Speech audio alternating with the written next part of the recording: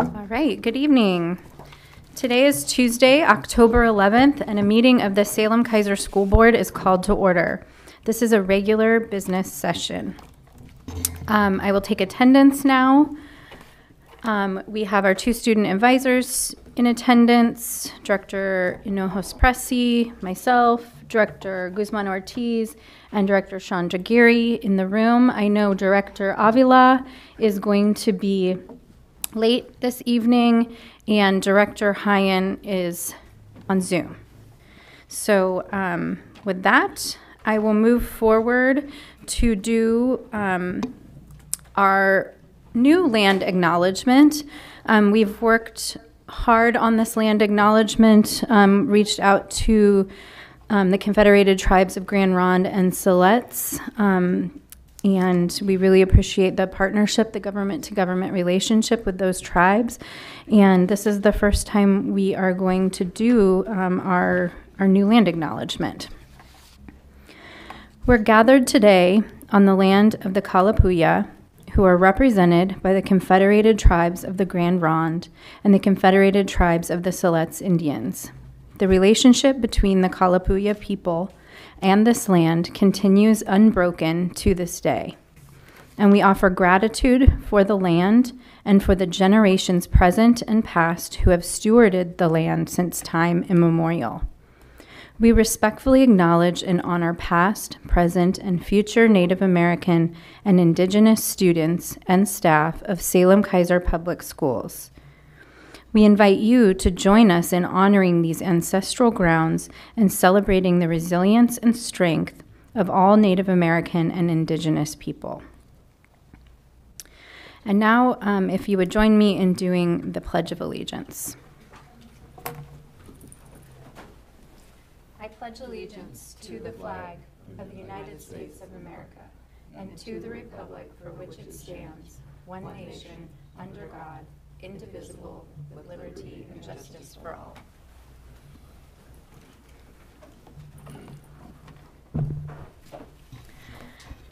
We do have one agenda modification this evening, which will be handled under action items, item 5C.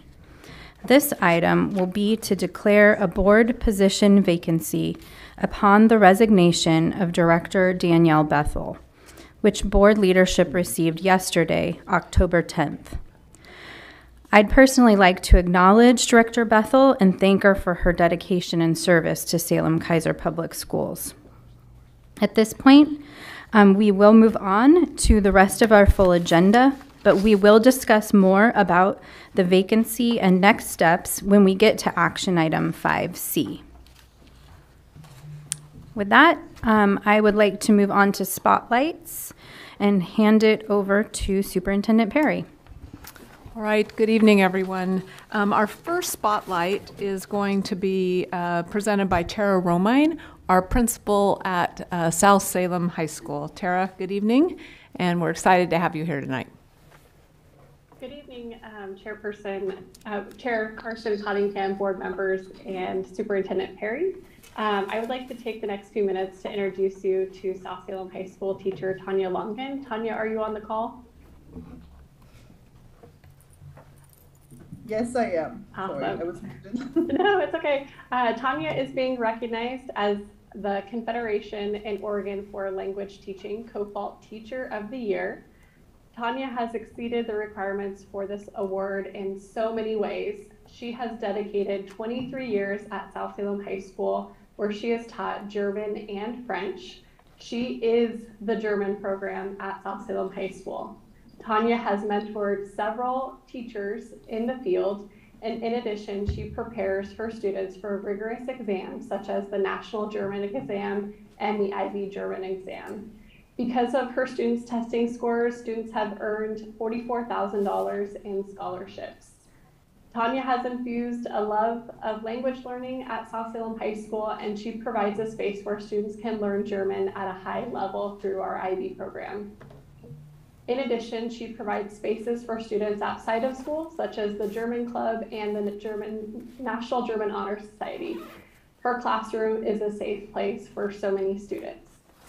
Tanya provides tremendous leadership for her profession in support of students and educators, and she's incredibly well respected in her content area as a native speaker.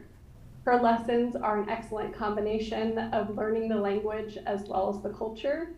And one of her students in their letter of recommendation writes, her passion for teaching is evident in every class, and her fostering of discussion truly promotes the most diverse and engaged classes I have ever been a part of. Thank you, Tanya, for all that you do on behalf of the staff and students at South Salem High School. We appreciate you and we celebrate you. Thank you so much. Thank you, Tanya, and it's great to see you here tonight. Thanks for being here. All right, our next spotlight is a spotlight that we're going to do in Spanish. So if you are an English only listener, if you're in the boardroom, if you put on your ear set, we're on channel 3. And I'm going to turn it over to Lisi Aguilar Nelson, our Director of Elementary Education. Hola, muchísimas gracias. Buenas noches, Presidente Carson Cunningham, miembros de la Junta y Presidente y Superintendente Christy Perry. Esta noche me complace destacar una organización comunitaria ubicada en Turner, Oregon, a solo unas pocas millas de Salem, la Granja Anáhuac. La Granja Anáhuac es una organización comunitaria que ayuda a los estudiantes y miembros de la comunidad a desarrollar un entendimiento intercultural. Una visita a la Granja Anáhuac brinda conocimientos históricos y culturales acerca de los pueblos indígenas hispanoamericanos a través del aprendizaje participativo y colaborativo. La Granja Anáhuac busca unir y colaborar con las comunidades indígenas para sembrar semillas nativas de estos lugares. Por ejemplo, el cultivo orgánico de la milpa, el maíz, la calabaza y el frijol. Se esfuerzan por mantener relaciones con sus comidas y la forma tradicional de vivir la vida. Actúan como puente entre la época ancestral y la época contemporánea. La Granja Anáhuac ofrece educación tradicional en agricultura, artes culinarias y culturales, salud y bienestar y lenguas nativas. Las granjas en nuestro valle dependen de la comunidad, de personas a quienes a menudo se les llama trabajadores agrícolas. Estos arduos trabajadores son la base que nos ayuda a mantener el suministro de alimentos y el sistema agrícola de este país. La contribución de la Granja Anáhuac a la agricultura continúa sirviendo a la comunidad indígena y creando un impacto positivo en el noroeste del Pacífico. Gracias a Jaime Arredondo, a Javier Lara y a todo el equipo de Anáhuac. Muchísimas gracias y gracias por su atención. Y Jaime, muchísimas gracias por estar aquí con nosotros.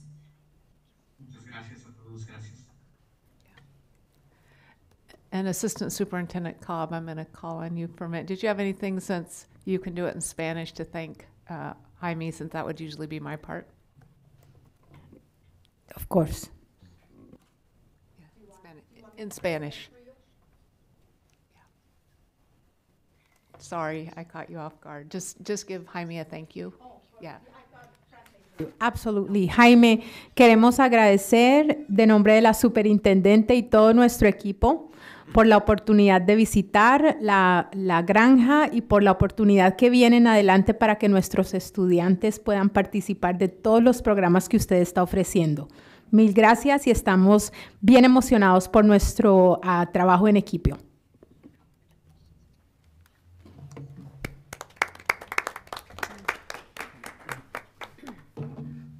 Thank you, Jaime. All right, our last one is Jennifer Colachico. Chico, our coordinator for student services, is our program spotlight tonight. Hi, Jennifer. Good evening. Hi. Good evening, Chairperson Cottingham, board members, and Superintendent Perry. And I think I have one of our students, Simeon, and one of our teachers, Alyssa Duke. If you'd like to turn your cameras on, that'd be great. To celebrate National Disability Employment Awareness Month, we would like to spotlight our community transition program. of our young adults in one of our district's community transition programs. Part of the core content of CT is to build vocational skills and work experience to help our students with disabilities find and maintain employment in the community. And tonight, I'd like to spotlight one of our students who has done just that. I'd like to introduce you to Simeon Garcia. So Simeon, go ahead and unmute yourself. And can you tell us where you're working and how you got your job? Yeah. Yes. You guys hear me okay? Yes, we can. Yes. All right. Yes, I've been working at Safeway on 7th Street in my and I've been with the CTP program for almost 3 years already. And I'm really glad to be a part of this and talk about what my experiences beyond having a job and being able to be a part of the school and being able to just share my experience with you guys. And I really appreciate you guys being here for me to share. So Simeon, can you tell us, why is employment important for you? Why is it important for you to have a job? I like to earn money. I like to meet I like to meet people in the community. The other thing is a job that I will probably help a lot of people some days. Well, I'll help a lot of people in the community if they need it throughout the time I'm there. And if I keep continuing to do my job, I will try to do what I gotta do to just be a part of helping customers out and trying to be able to meet new people, new faces, new people, as I said, new people in the community and just be able to help. Yeah. And you've been working on being more independent. Independent, yes. As well. Yes, Yeah. Okay. yes. Perfect. Good.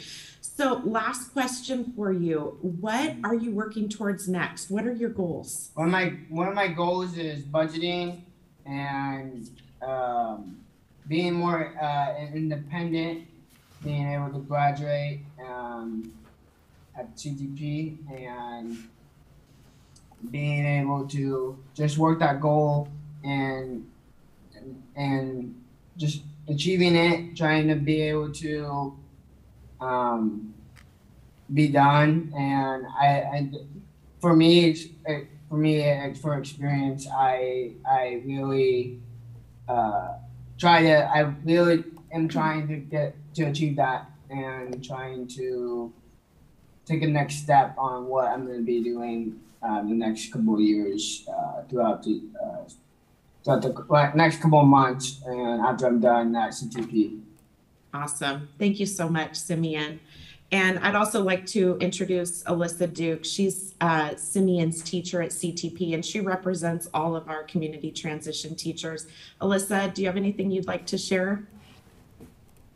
Hi, everybody. I just want to thank you guys for recognizing and spotlighting so many different programs in Salem-Keizer, and especially for recognizing Simeon, because he is doing such wonderful work and he's making us all look really good every day. Awesome. Well, thank you, Simeon and Alyssa, for sharing your experience and the importance of employment for our students. Thank you. You're welcome. Thank you, guys. Yep. Thank you so much for being here, and thank you, Alyssa and Simeon as well. And best luck in your budgeting as your next goal. Thank you. Thank you. Thanks, guys.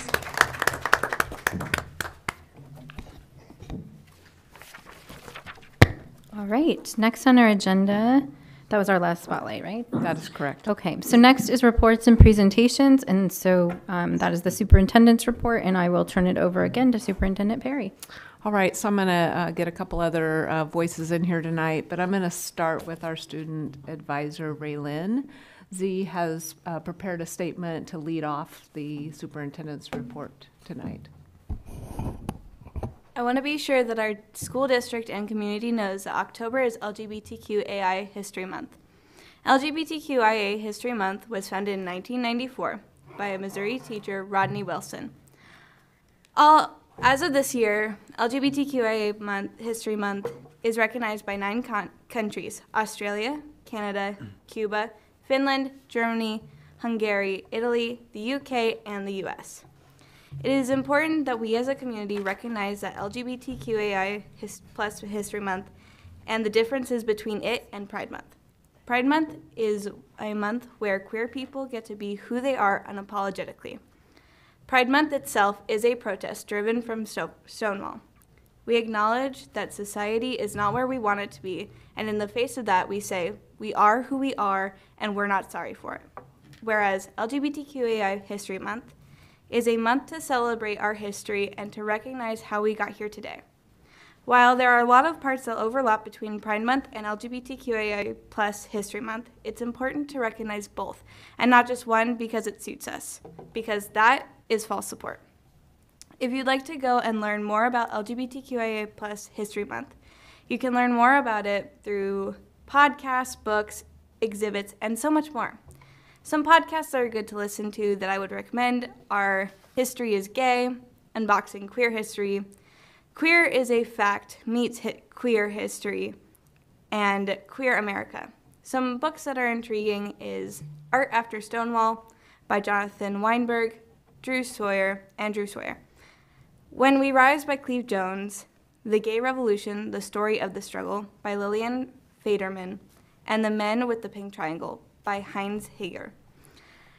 And there is a current art exhibition that is going on that's called My Own Flag to Raise by Jessica Rayfield. It's at the Salem Art Association, or commonly known as the Salem Bush Art Center. It will be exhibiting until November 5th, and all these parts of queer history from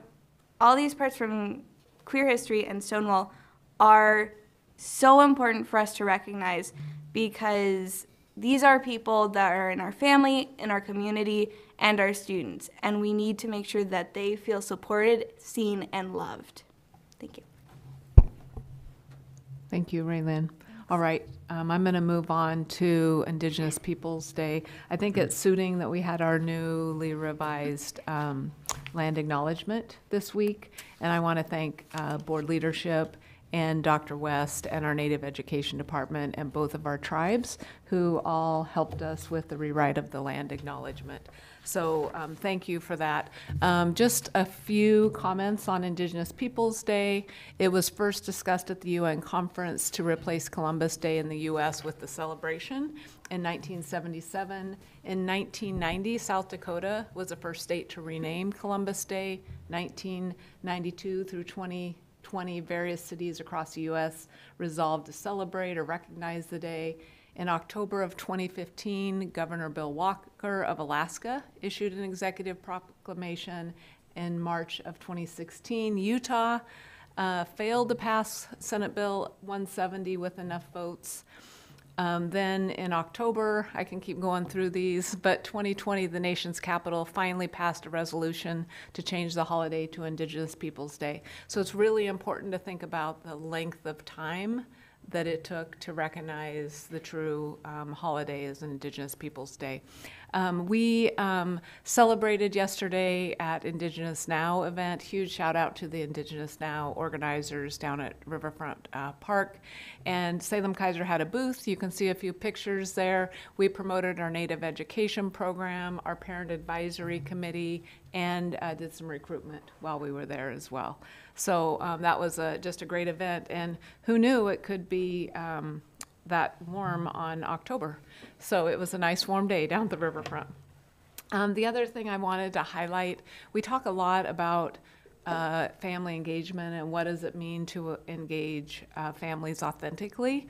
And I think the best and most important family engagement that's truly authentic happens in our schools. And so I think it's Is yours starting to freeze again? Oh, there we go. Okay, thank you. We had I think it was Thursday night, 1,200 people at Yoshikai Elementary. And the goal was to celebrate Hispanic Heritage Month. And I got there and was inside a little bit ahead and came outside, and the line was long. We had authentic food, we had mariachis, we had art, and what you could see was pride, language, and community care. This student, her parents were the people who served the food and brought their business to the event, and we were a little worried about the amount of food when we saw 1,200 people, but they fed every single one 2 tacos or taquitos, and there was lots of dessert. But it was just a great event, and you can see the celebration of culture. We had smart reading there as well, and the smiles on families' faces, and really being able to engage in their own culture was really heartwarming. So I thought that was just something really important as we talk about family engagement. I want you to be able to see what it looks like out in a school, because this is what our schools do. All right, the next thing is Crystal Apple nominations are open. Remember, we're partnering with the Chamber. We opened up the nominations yesterday, big social media blast, and they close, on December 2nd. So, Raylan and Isaac, if you have a teacher you'd like to nominate, the nominations are now open for the Crystal Apple. All right. Lastly, I just wanted to highlight you of a trend we're watching. We have a very growing number of refugee students, which you know. But we've already gotten 42 new refugee students. Remember, a lot of them come with no English. Some come with formal schooling, some come without. And they're coming from the continental Africa, Afghanistan, and the Ukraine. And Salem for Refugee has been approved for 250 more families. So that doesn't count the 42 students that we've already received. If all of those families show up and all have a couple kids, which sometimes there's more than a couple, that's going to be a really big influx. Our newcomer center at Waldo is already with lots of kids. We just got to really watch this. Rich, amazing students entering our community, and we need to really be prepared for that. We have a refugee family engagement session coming in November, and I'll get that out on your calendars as well. All right, with that, I'm turning it over to Dr. Udosnata, who's going to do our Division 22 report. And you don't even get to be at the podium, and you get to run the slides. I get to do it all. I know. The mic's a little loud. How's it sound? Good. Perfect. Good evening, Chair Carson Cottingham, members of the board, and Superintendent Perry. I'm just going to talk to you a little bit about Division 22 assurances. So our Division 22 assurances are a set of administrative rules that ensure that we meet standards related to programming, services, instruction, planning, and more. There's 54 assurances total with the several subcategories that I'll cover in just a second. But these are largely driven by legislation. And then the legislation, the ODE, then adjusts the rules annually, right? So when we went into COVID, our D22 assurances shrunk a little bit because there's only so much we can do when students were doing distance learning, and they expanded again when we came back to full-time in-person learning. And so you'll see an expansion in this year's report of the Division 22 standards. Do know that these aren't all the things that we do to run a school, but it's something that all the districts in the state need to show accountability for. So currently, we have 54 standards. You can see a list right there, and we kind of break these down into subcategories. So curriculum and instruction, assessment and reporting, program and service requirements, high school diploma, health and safety policies and practices, and plans and reports. And for those, we need to make sure that we're hitting all the standards. So one thing that you might be thinking is wondering is, what do you do when we cannot meet the standards? And when we don't, what we need to do is write to the state. We need to submit to the state reporting that we're out of compliance with the standard, and then demonstrate a plan of how we're going to get back into compliance with the standard. This year, we were out of compliance with one standard. It was our physical education standard. Currently, welcome, Director Avila. Currently, our PE standard at the elementary school is for 144 minutes per week, and 150 minutes per week, and 180 minutes at the secondary level, 6th through 8th. There's a variety of reasons that we weren't in compliance this year. Some of the reasons is a scarcity of resources. We have some large schools that only have one gymnasium. There's a lot of scheduling constraints, especially with our large schools, and then expanding offerings of PE. So that's something that we're working to expand in all of our elementary schools, or to troubleshoot in all of our elementary schools. It's a little bit different at the middle school level. So at the middle school level, there is that scarcity of resources. We have a couple of schools that do still only have one gymnasium, but also there's competing values for amongst students for elective offerings. Right now we have 6 periods in the day. 4 of those periods are core classes: math, science, language arts, social studies, and then that only leaves room for really one elective. And so in 6th grade, all of our students are required to take PE the entire year.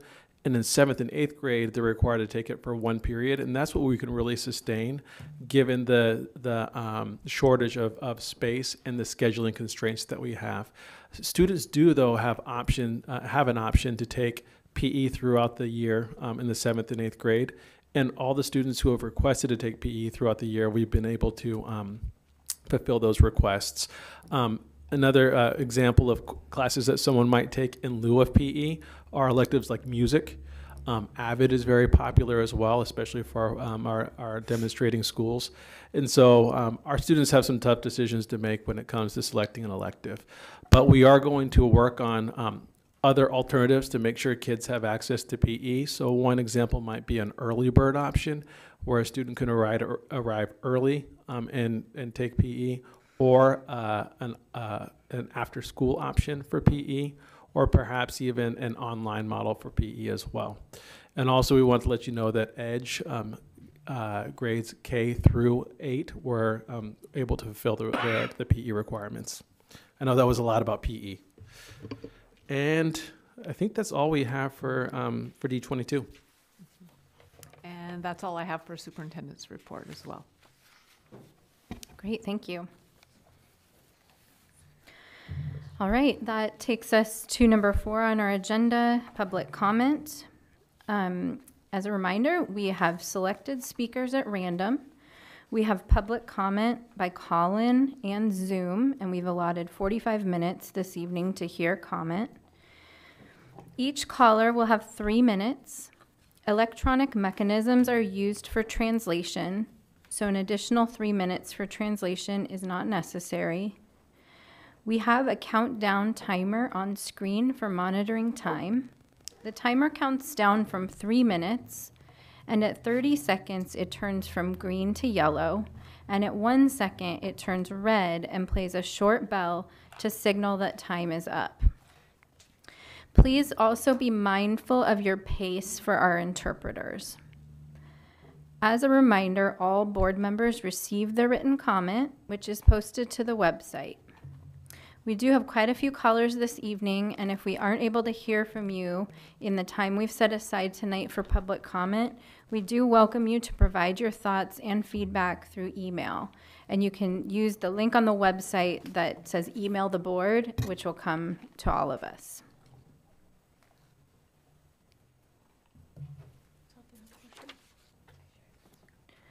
Okay.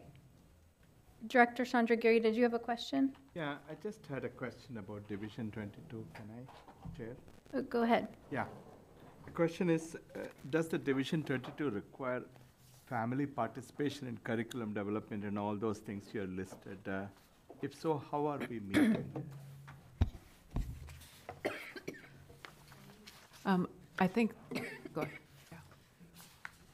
I was going to say family feedback from the community when there's a curriculum adoption process. And that's where we would go out, and you will experience some of that this year with our health curriculum that we are adopting this year for K-5.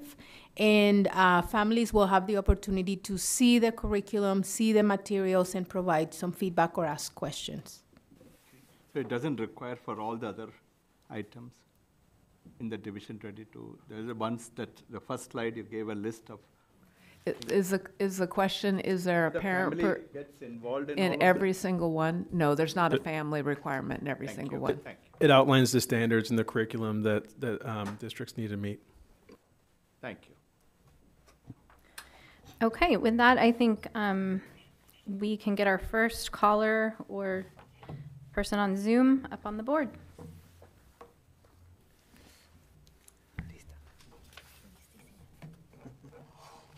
We are getting the timer up right now. We're having a little technical difficulties, but I can begin. Our first caller is Joelle tonight. Joelle, are you able to unmute? *6 to unmute. Hello. Go ahead. Hello. Go ahead. Good evening, board. Thank you very much for taking my call. I'd like to speak to what traits we're looking for in a superintendent. First of all, I'd like to say there are good things that Salem-Keizer does. We have good staff that believe that all kids matter. They show up every day in a broken system to show love and respect and do their best to include parents in the education process of these students. Also, C-Tech, I believe, is the best thing about Salem-Keizer. The options that this opens up for kids, the real-world experience, the job interviews, field trips, and guest speakers show kids that they have so many options in this life, and that is amazing. It also holds kids accountable for their decisions by having professionalism standards, which is something that the regular high schools are severely lacking. CTEC is the best thing about Salem-Keizer, in my opinion, and it is the only reason that my kids actually attend any Salem-Keizer school. In looking for a new superintendent, I would hope that the board would look for someone who cares about all kids, who makes data-driven decisions and is a uniter. Someone who makes data-driven decisions looks like someone who takes data reports, knows how to read them, and actually implements policy that makes sense due to the data collected. If certain groups are just screaming from the rooftops that there is a police or a school-to-prison pipeline, whether it's true or not, and we make decisions based on that, like removing SROs from schools, that is not data-driven decisions. I would like to see a superintendent who actually makes data-driven decisions. I would also like to see a superintendent that supports the parent-child relationship above all else. Parents are the primary educators. We send our kids to schools, and that is our choice, and no one else's. And what happens to them in the schools and the things that they are taught should be up to the parent. There should be transparency. Parents should get to decide what things are taught to their child and what things are not taught. We shouldn't have to go about getting a Freedom of Information Act to find curriculum that's being taught to our kids in school. Thank you very much, board, for listening, and I am hoping and praying that you guys find a great new superintendent, and that families that have still cheated out of the chance to send their kids to their local neighborhood schools because of the state of our schools, that will turn around. Thank you. Thank you, Joelle. Next caller. Our next caller will be joining by Zoom. Tyler, are you able to unmute and turn on your camera? Yes, thank you. Good evening, board chairs, directors, and superintendent.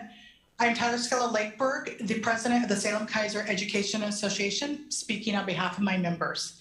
Last month, I spoke about hope and coming together. Now, a month later, I can say that hope is dimming. We appreciate the district listening to the need for cell phone policy and having staff-wide conversations about behavior expectations at the beginning of the school year. Those two things combined with students being more regulated has led to a smoother start and less school-wide behaviors. However, COVID is still in our schools, causing many sick educators. As a result, many of our educators are giving up their planning time to sub in other classes. It is only 6 weeks into the school year, and this is becoming a heavy burden. Last month, I spoke about last year's collaboration with district leaders to help problem solve on the many issues we are facing. However, this year, it seems as though we are back in pre-COVID times, and the attitude is all is good. District leaders are leaning in. However, they're not hearing our members. Educators are on the brink. There's a mass exodus from public education across the nation, and last year we experienced that here in Salem-Keizer. This exodus is not because people want to leave teaching. It is a cry for help that our system of top-down decision-making is not working. There are still too many demands on our educators. Their primary jobs are to create engaging lessons, reflect on teaching and student progress, partner with families, and provide meaningful feedback. These important tasks take time. However, so many educators are in meetings, professional development, and performing other duties that their primary job is swept aside with the expectation to do on their own time. We appreciate the district will be giving back an hour or two for educator-directed time each month, but it's not enough. High class sizes increased with student needs are proving to be too much for our educators. On top of that, we have fewer instructional assistants and more initiatives being added to our plates. All of this combined has created a workload that is not manageable or sustainable for anyone. Who is coming to fill in the ranks when our educators leave? I have said it several times, we cannot fix all the problems of public education, but we can rewrite the narrative for Salem-Keizer schools.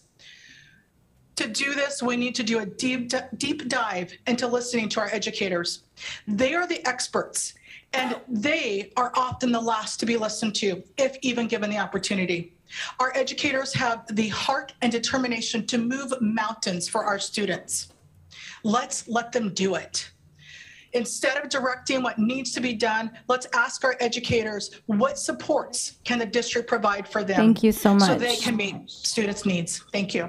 Thank you so much, Tyler. Next caller.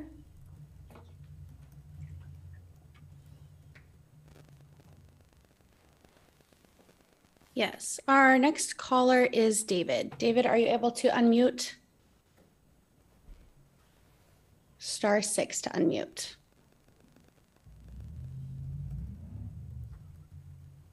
If not, we can move to Angelique. Can you hear me? Yes. Yeah, go ahead. Hello, my name is Angelique. My pronouns are they, them, and I will not be saying any more information about myself due to the fact that there are white supremacists on the school board and watching this meeting. I want to start my testimony by saying that I completely support and want to uplift transgender youth in our district. Based on recent events, it is clear that transgender youth do not have adequate supports in this district and need more. We need to see permanent and not emergency for mental health resources and other equity supports in the district. Part of supporting transgender youth also starts by looking in towards the school board and the beliefs of individual school board members. We have seen multiple times that the same school board members who have been transphobic and homophobic are also supporting outside efforts in this school district that are also transphobic. For example, the various book bans that have been attempted towards necessary LGBTQIA+ books in our school libraries. Some of these efforts even attempt to create a narrative where they believe that transgender students do not exist, that transgender students simply suffer from mental illnesses and other harmful beliefs. Allowing your fellow board members to continue supporting these transphobic ideologies is what contributes to the death of transgender youth, and it is unacceptable. Considering that the same transphobic and homophobic school board members want to bring up the conversation about SROs again, let's talk about how SROs are harmful to transgender and BIPOC youth. A recent study by Lambda Legal, it demonstrated that 35% of transgender youth of color have heard anti-LGBTQ+ slurs from SROs. 15% of transgender youth of color have been verbally assaulted by SROs. 30% of transgender youth of color have also had their belongings and bodies searched by SROs. 39% of transgender youth of color felt like they were treated more harshly by SROs because of their identities. 67% of transgender youth were sent to detention, and 27% of them were suspended. Transgender and BIPOC youth do not deserve to be disproportionately targeted in their school buildings where they are meant to grow and learn. SROs place these marginalized youth on the school to prison pipeline and deportation pipeline, and that is a fact. Our youth deserve to graduate high school, go to college if they want, or achieve all of their aspirations in life, just like white, cisgender, and straight students. There is a lot of misinformation and discussions about SROs, and I would point anyone to actual verifiable studies which all prove that SROs do more harm than good in our schools. Luce has also recently posted information on SROs and school shootings, which show that SROs do not stop school shootings. The time to have conversations about SROs were back in 2021. Instead of spending so much time going backwards, we need to be investing these funds into the youth and doing what we can to uplift and support them. The full $1 million still hasn't been reinvested. I think we could also be using this time to find an actually anti-racist superintendent, because we need someone that will think about and prioritize the needs of our youth, especially those most marginalized. We do not need someone like Marty Hayen, Daniel Bessel, or Satya Chandragiri, who are white supremacists, to be in such a powerful position.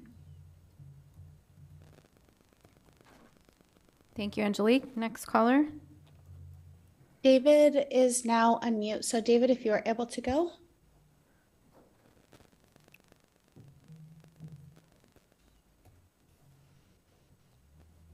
Are you there, David? Not,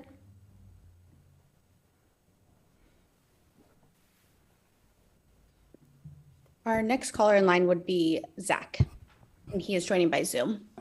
Okay, we'll come back to David. Zach, go ahead.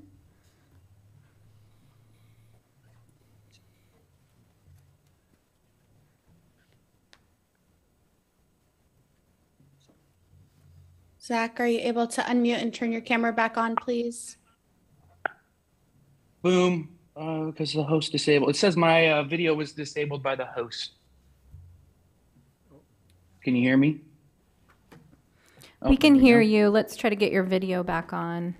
Okie dokie. There we go. There we go. We can see you. Hi, everybody. How are you guys doing? Great. Go ahead. Yeah, so anyway, like I was saying while I was muted, my name is Zach Defoe. I run the Salem Playhouse over in Keizer. We're an acting school, or an after-school acting program, I should say, for teens. And then we work with adults as well on the weekends. And I just wanted to call and kind of have a change up of some of the other calls and stuff that you guys were getting, and try and have a productive, positive conversation about maybe finding a way where we can have some more specific after-school programs that fill the needs of our very diverse and eclectic group of students that we have in our school district. I think I speak on behalf of a lot of people in our community who have after-school programs or have youth programs that would love to work with you guys, and that would love to find some positive things and work forward or move forward in this process that has been pretty difficult, as I've been hearing so far.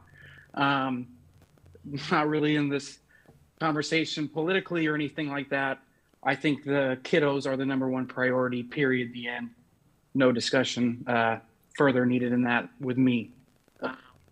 I would really, really appreciate, hopefully after tonight, to maybe sit down with a couple of you guys or all of you guys at some point and figure out how we can do some things for kiddos after school that is positive, gives them a place where they feel like they belong, and build that foundation so that we can give them confidence and give them a bunch of different skills that they can take off with them to either college or out in the real world, depending on where they'd like their future to be. And I just hope that we can have a better line of communication and dialogue. I understand that it's a very high emotional time, and there's things being said back and forth that, I don't really agree with, but that's doesn't really matter, I guess. But I hope that we can have a really good, positive dialogue so that those of us in the community that really want to help, can actually help. and like I said, help these kiddos. If you know who I am, you know who my family is, you know, we're people who have worked in this community and with the school district for a very, very long time.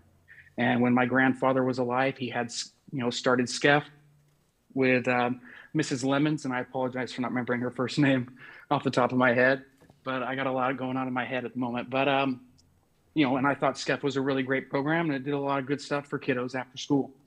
And I'm, you know, hope that we can maybe work toward doing something like that again, and work together, because I think that's the most important thing that we can do right now, is find a way to come together and quit yelling and screaming at one another and, you know, heal our community in some form or fashion. Now, I do that through my avenue through acting, and I can tell you for sure that I have seen kids grow, not just like as actors and actresses, but they're gaining confidence. They're learning how we as people communicate in a healthy way. Thank you, They're Zach. learning how to be. Okay, perfect. Thank Thank you. you. That- Appreciate it. We appreciate you being here. Next caller. Our next caller will be joining by Zoom. Linda, are you able? Linda's microphone is not working. So Linda, if you could jump off and then jump back on, that might fix that problem. After that, our next caller would be Vincent.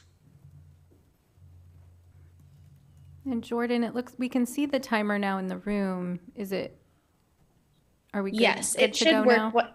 Yes, we'll be Okay. able to start that on our next caller. Okay, perfect. Thank you. Vicente, are you able to unmute? Hello? Hello? We can hear you. It sounds like Linda's ready now. Do you want to go, Linda? Good evening, Chair Cunningham and Superintendent Perry and school board directors. I want to affirm the hands and words are not for hurting proclamation. However, I'm very concerned that the school district and administration is hurting the very children they say they want to help. And I'm sorry, there's a lot of noise here. I'll try to move. But you talk about not bullying and about welcoming everyone, yet you treat the staff and other board members with contempt and exclusion. You disrespect half of the community by sidelining 3 board members. So the proclamations sound nice and what we want, but it doesn't seem like in practice that's really what happens. And we've been coming before you for the last year, trying to have some constructive conversations. And I don't understand why you mischaracterize how we're coming and the attitude that we have and what we really care about. We want all kids to belong, and we know that relationship is vital for success. But it is a parent-child relationship that makes the most difference in determining how successful a student becomes. But it seems like you're trying to keep parents out of the equation. And you know, we have a lot of things that we disagree with probably on what should be taught. And it's not our business about how you teach and what you teach necessarily, but we have a right to know what's being taught, and we have a right to direct the care of our kids. And I think that we should be partners and we should work together. And I don't understand why it seems that the district continues to put up barriers to allowing parents to participate, whether it's volunteering in the classroom or just having a honest discussion about our values. Because schools teach values, we know that. And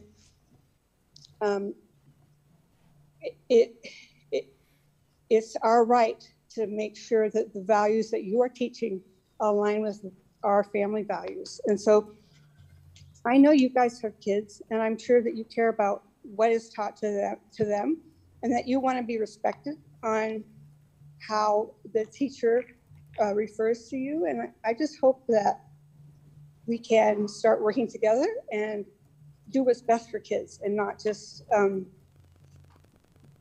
go through political posturing, because I know you said that we are doing this for political propaganda and stuff like that, but we're not. We really care about kids, and I feel like you're making it. Thank you, Linda. We appreciate you being here. Next caller. I'll try David one more time. David, Okay. I see that you're unmute. Are you? Yeah, I can hear you. Go ahead, David. My name is David, he, him pronouns, and I won't say no more information about me due to the fact so many incidents with white students calling me racial slurs and targeting me.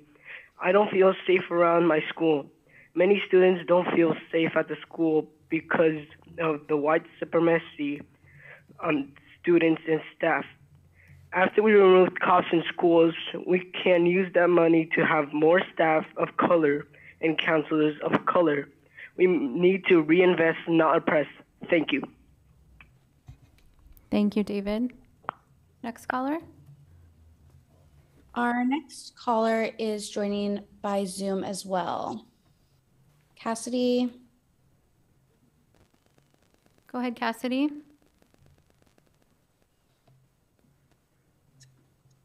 Looks like her mic, just connected. Go ahead, Cassidy. Hi, my name's Cassidy Trout, and I'm here with a friend, Freya, and I'd like to relinquish my time over to her. Thank you.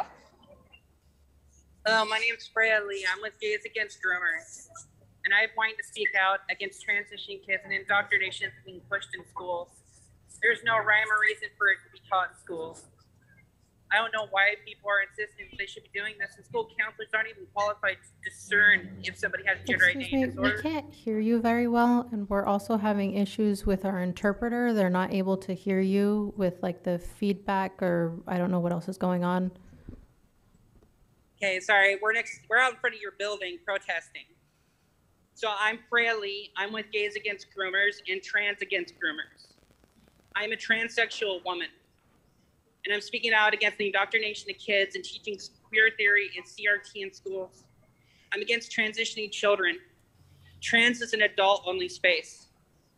Kids should not be involved in that. The effects of GnRH inhibitors and GnRH and Lupron and puberty blockers is detrimental to a kid's health. It is not a pause button. You can look at Jazz Jennings and many other people. Look at Chloe Cole, who spoke out against SB 107 in California. I'm friends with Chloe. And that little girl is brave. And for speaking out, she got destroyed online and publicly. Instead of being heralded as an autistic youth that had the strength and courage to speak, she was shut down. And the own group is shutting them down. The indoctrination that is being pushed by people is insane. It is gross overcorrection that is being done to kids, and it is mindless. And I think we need to decide what we're really trying to do here. Are you really trying to help trans people, or are you just trying to transition children? Are you trying to opt them out of the gene pool by giving them puberty blockers? Because that is what is happening with when you give a kid puberty blockers. It is not reversible. It is not. D-trans is far more experimental than transition is by a mile. There's barely information on D-trans. You can use Shapeshifter's example where she went on testosterone trying to go back and had allergic reactions because of her endocrine system being messed up. Let alone the effects when you take somebody and have vaginoplasty that goes wrong, and they don't talk about the effects with that: incontinence, loss of feeling. You can look up Tulip R. His name is Richie Horan. He's a friend of mine. And what happened to him was barbaric, and he got abandoned by the NHS after his bottom surgery.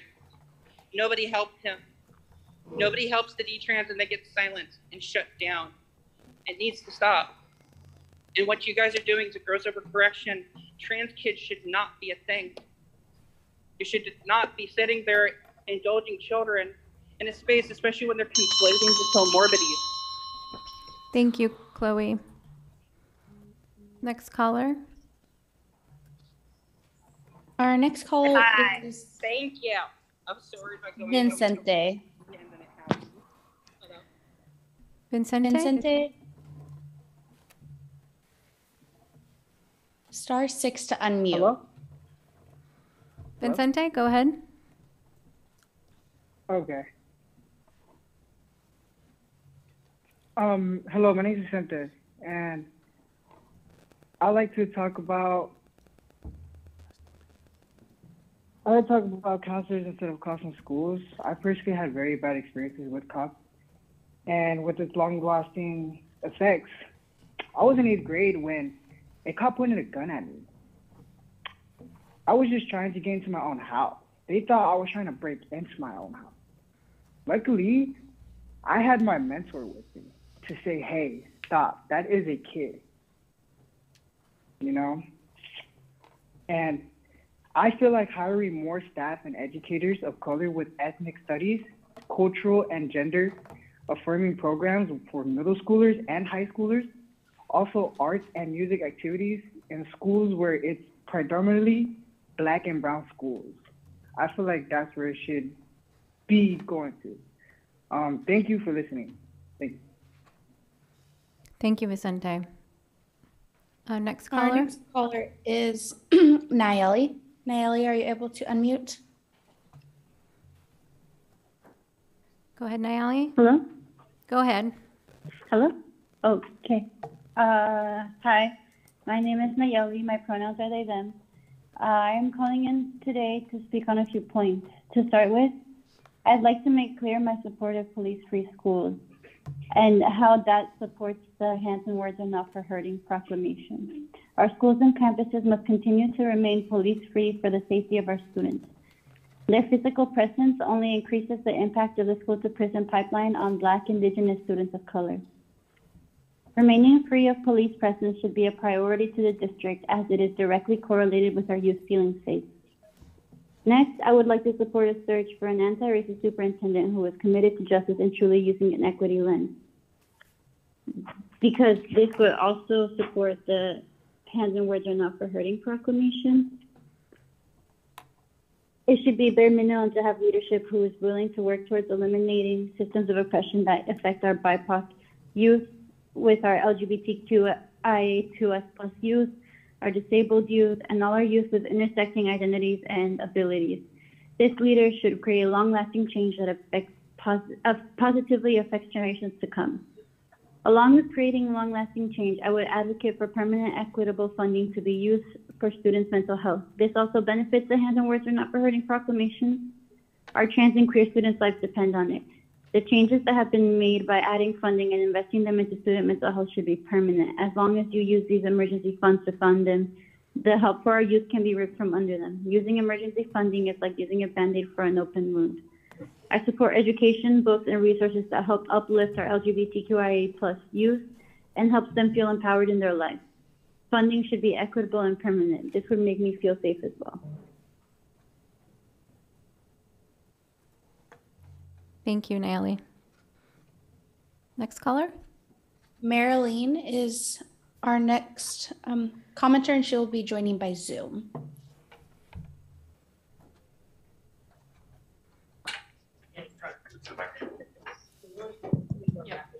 Go ahead, Marilyn. Unmute me. Oh. Hello, good evening, Superintendent Perry, Chair Carson Cottingham, Vice Chairs, Directors, and Student Advisors. My name is Marilyn Ellis. I'm the Vice President of the Salem-Keizer Education Association, and I'm here to speak on behalf of our members. My comments will address the goal of creating safe schools. In life, there are times when things are hard, but we get through them with the help of friends, family, and sometimes professional support. Likewise, in schools, there are times when things are hard. COVID, distance learning, returning to in-person, all have been hard. Our educators know that we can move forward and make progress, but only if we have adequate support. Currently, support is lacking. Many students return to school this year better prepared to learn, but not all. Some are just as dysregulated as last year, or perhaps more. A small number of students can cause significant disruption to learning and overall safety. We raised this issue over and over again last year, asking for things like consistent behavior policies, timely reporting of student-caused injuries, a protocol for situations when a staff member is injured, and additional help with students who have the greatest difficulty regulating their own behavior. The district had all of last year and this past summer to develop plans, and they did make progress around promoting consistent policies, selecting a training to intervene with violent behavior, although not yet implemented, and a team to problem solve on site, not yet activated. It took more than a year for these plans to be formed, and they are not yet in a functional state. We are pleased that there is some progress, but it is not enough. Just this morning, district leaders explained the new plan for assisting staff after an injury. The plan is to have the principal check in on the staff member later that day or the next morning. This is not a new plan. This is the plan they proposed several years ago. The fact that our district leaders believe this is new means that it hasn't been happening. No one is checking on our injured educators. Sometimes they're given an ice pack and sent directly back to class, where they very likely have to teach the same student who just injured them. We have asked that injured staff members have some time to assess injury to determine if medical care is needed and to allow them to return to a calm state of mind before going back to class. We asked again just this last week. There is still no such protocol in place. Our educators have utilized everything available to draw the district's attention to these concerning issues. We are frustrated by the lack of action and appeal to all of you to help our educators and help our students. Thank you. Thank you, Marlene. Next caller. Our next caller is Belle. Go ahead, Belle. Hello, can you hear me? Yes, we can hear you. Hello, my name is Belle. My pronouns are she, her, and I will not be saying any more information about myself because there are white supremacists watching this meeting. A month ago, I went to my counselor's office to get my class schedule changed, and my counselor told me that they all have been very busy, some of them having up to 1,000 student requests to do. That makes me feel bad because they aren't paid enough for how much they do, and there aren't enough of them to help all of the students. This makes me feel like I can't go get help from them because they are overworked. And other students of color or transgender students probably feel the same. I think we need to have more permanent funding invested into our mental health resources because it's hard to do good in school when you can't concentrate or don't even feel like living. I think the rest of the money from the SROs should go towards our counselors and other mental health resources. There has been a lot of stuff going on my school this year, especially with the recent suicide of a student in the district. It is overwhelming to try to concentrate in school. I have a lot of anxiety about falling through the cracks like before because I know that if I stop paying attention for even a little bit or focus on something else in my life, that I will be so behind and hardly have any resources to catch up. I have been doing pretty well this year because of tutoring services that I received from the LOOSE program, but there isn't much available for me from my school. There is a mentor that does help students in my school, but she is mainly in the detention room. So if you are in detention, you can't get a lot of help from her. That feels messed up for students of color like me because it means that our education doesn't really matter and that we are basically incentivized to get detention. One of my friends got put in school suspension and she actually likes it better in there than in normal school because she gets a lot more help from her with her schoolwork and homework. It's messed up that we have to get detention or get suspended to get individual help. Because getting put in detention or suspended as a student of color puts us in the school to prison pipeline. But but outside of the LOOSE program, this is really my only option because I come from a low income BIPOC family and they can't help me because they are also working and also didn't get a high enough education to understand what I'm doing. This isn't just my experience. This is true for a lot of other students like me as well. I want cops to stay out of school and I want more money to be invested to help kids like me. Thank you for being here, Belle. Chelsea is our next caller tonight, and she will be joining by Zoom. Go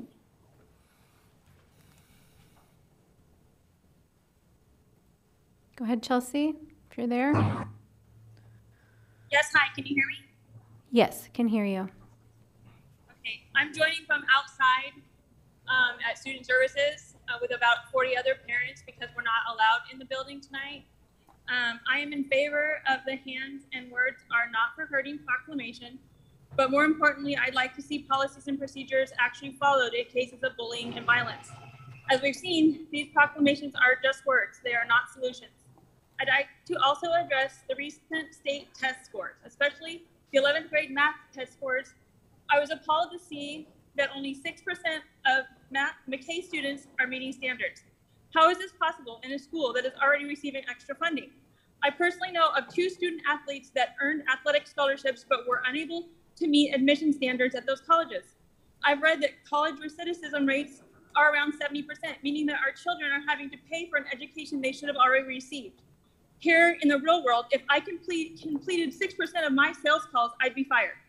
If you are really serious about getting the students college and career ready, get back to reading, writing, and math. Colleges, trade schools, and employers are not going to waive requirements for common knowledge. I strongly suggest that you offer math classes at local high schools for recent graduates, just like you are offering English classes. Our students deserve to be properly educated. Thank you. Thank you, Chelsea. Next caller. Our next caller tonight is Luvia. Luvia, are you able to unmute? *6 to unmute.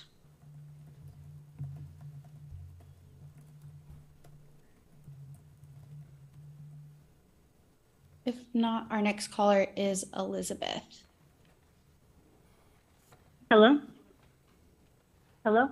Hi, is that Luvia or Elizabeth? Yeah. Yuvia. Luvia, go ahead. My name is Yuvia, and I will not be saying any other information because of the white supremacy here in this meeting. My pronouns are she, they.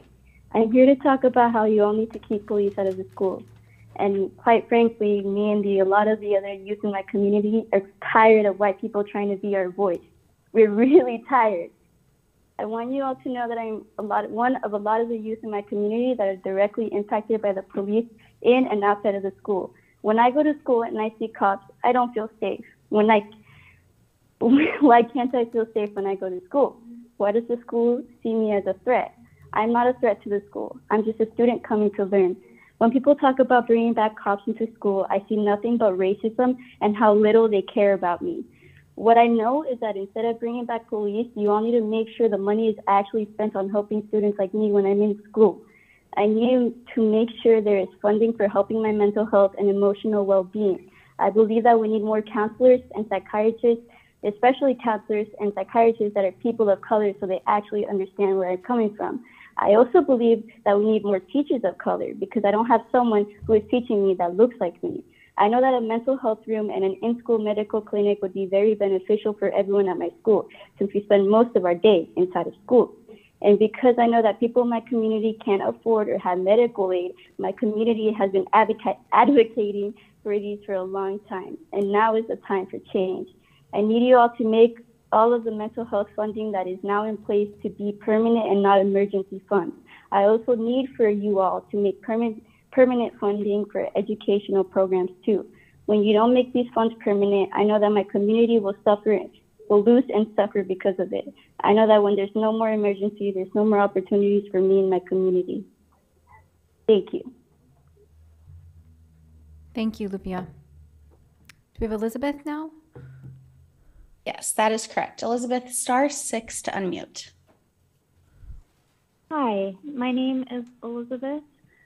I'm commenting on the hands and words are not for hurting proclamation, the board goals, and the superintendent hiring process and standards.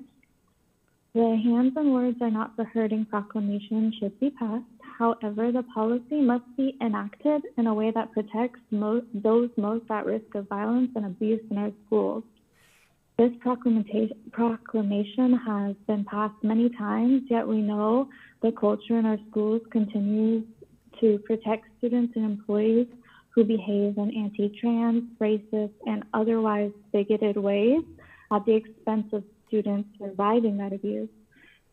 We know, in part from listening to you speak in these meetings, that our schools continue to punish students surviving both overt and covert forms of violence in our schools, while those creating these abusive conditions are protected. How will this board create a new precedent for how this policy functions in our schools? Similarly, the board goals that heavily emphasize equity should, it's a good thing that, emphasize equity. However, the input and presence of openly bigoted Marie Hayen completely undermines any trust that these goals would hopefully build with the community. How can this board act equitably when a board member continues to be openly aligned with white supremacy, as shown in the recent voting against Hispanic Heritage Month, a month that honors a large portion of our community?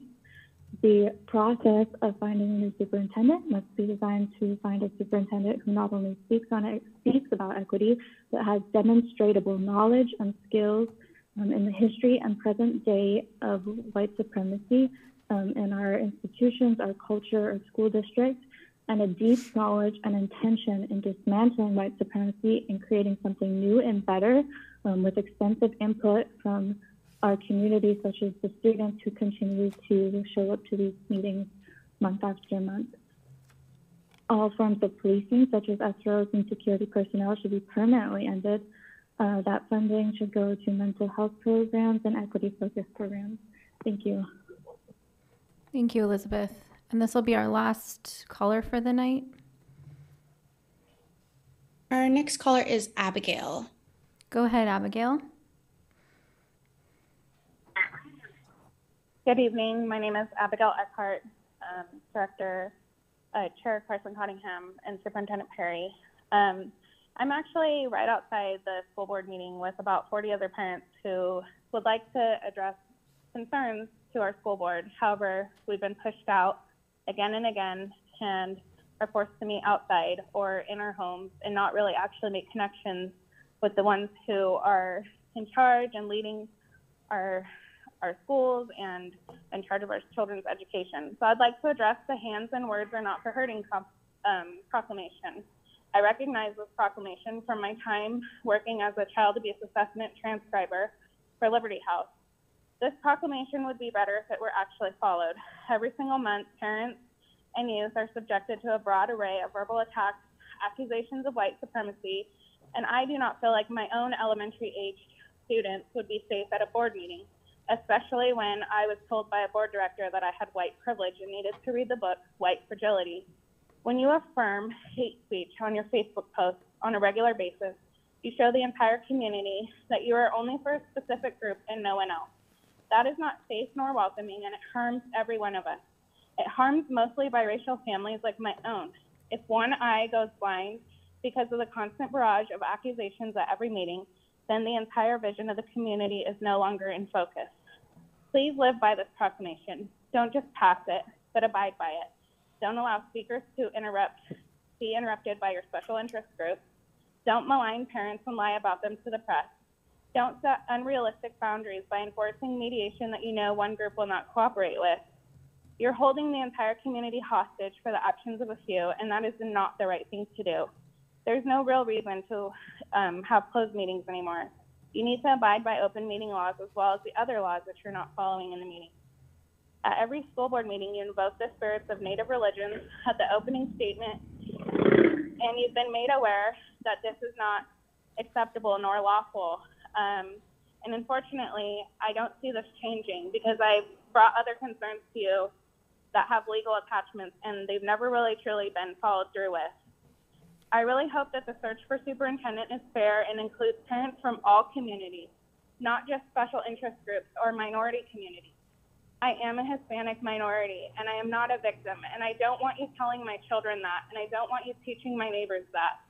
And I found books recently in my own library that say white people are responsible for all racism, and that's just not true, and it's not acceptable to be telling that to our children and our youth. I really hope that going forward we can do better and be better and really listen to parents of all communities, and thank you very much. Thank you, Abigail. Okay, thank you everyone for your participation. We will now take a break for 10 minutes. It is about 7:16, so we'll be back at 7:26. Thank you.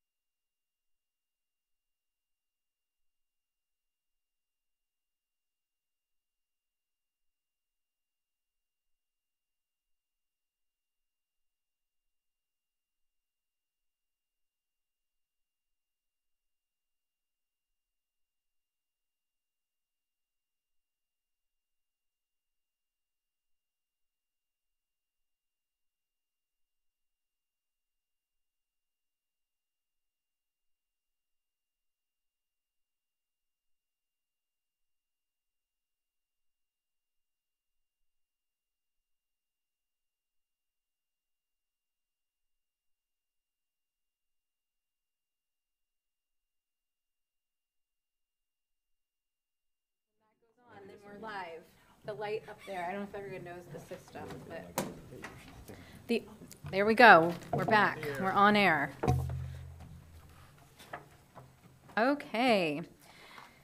Director Hyen, is your audio working? I saw you talking. I didn't know if you were asking a question.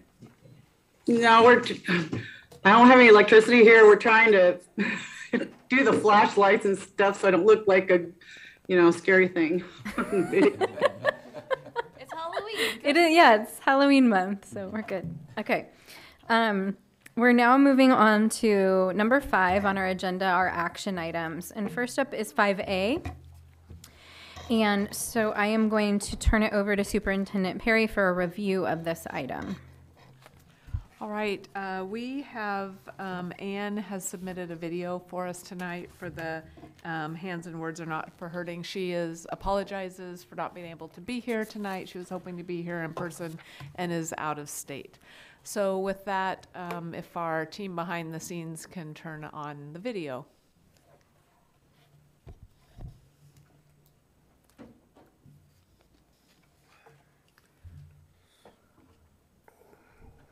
Good evening, school board directors and Superintendent Perry. My name is Ann Kelly. I'm the founder and director of the nonprofit education organization, the Hands and Words Are Not for Hurting Project, founded 25 years ago here in Salem in 1997 with our public schools that began a movement from Oregon to all 50 states and 28 foreign countries. Ours is a public health approach to a public health crisis of domestic and family violence, child abuse, bullying wherever it exists, self-harm, and suicide. Our annual proclamation is to bring about community awareness while providing opportunities to come together in unity for all of our schools to take to heart the Purple Hands 14-word pledge, not just for this week, but for a lifetime. Our Oregon governors and Marion County commissioners provide the same proclamations for our citizens every year. Immediately after the Uvalde, Texas murders of 19 children and 2 teachers, I contacted Olga Cobb, elementary assistant superintendent, asking, can we now re-energize the Purple Hands Pledge in all of our Salem-Keizer schools? Olga saw the value of teaching the Purple Hands Pledge when she was principal at both Highland and Chavez elementary schools. She immediately understood my question and committed to all elementary schools in our district to implement our pledge and program this October 2022. Thank you, Olga, for your compassionate leadership. Now I will share an email I received in this September, from a former Harrydale elementary student, and I quote, "The Purple Hands Project came to my elementary school when I was 9 years old. They made me feel safe enough to disclose to them years of sexual abuse I had been enduring. They reached out to my mother immediately, along with giving her many resources. I will never forget you guys for helping change my life and giving me a voice.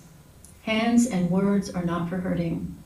That is embedded in me forever, and I will continue abiding by it and teaching it to others. Thank you." End quote. Thank you, Olga, for understanding how important both the visual and verbal repetition of this pledge is in opening the door for children to trust and disclose any abuse to get the help they need. I also want to thank our student activists, Neha Serena Basan and Sophia Miller, South Salem High School, and Ronald Sethi, Sprague High School. They will shine a light on self-harm and suicide prevention at the Marion County Commissioners meeting, where they will accept our Marion County proclamation and lead everyone there in taking the Purple Hands Pledge. And thank you, Marion County Commissioner Kevin Cameron, for providing your voice on a brief video supporting our school district's commitment to continue this life-changing, life-saving 14-word pledge. Educators here and around the country and internationally are saying, the Purple Hands Pledge school-wide helps students build skills to reduce their impulsivity and increase their empathy as a universal school-based program with minimal distraction from class instruction time. Our Purple Hands Pledge teaches empathy, self-control, accountability for our words and actions that either help or hurt ourselves or others. In conclusion, I know without a doubt the Hands and Words Are Not for Hurting project and our simple, consistent, and memorable Purple Hands pledge will only help create a safer, kinder, more inclusive environment in all of our schools, K through 12.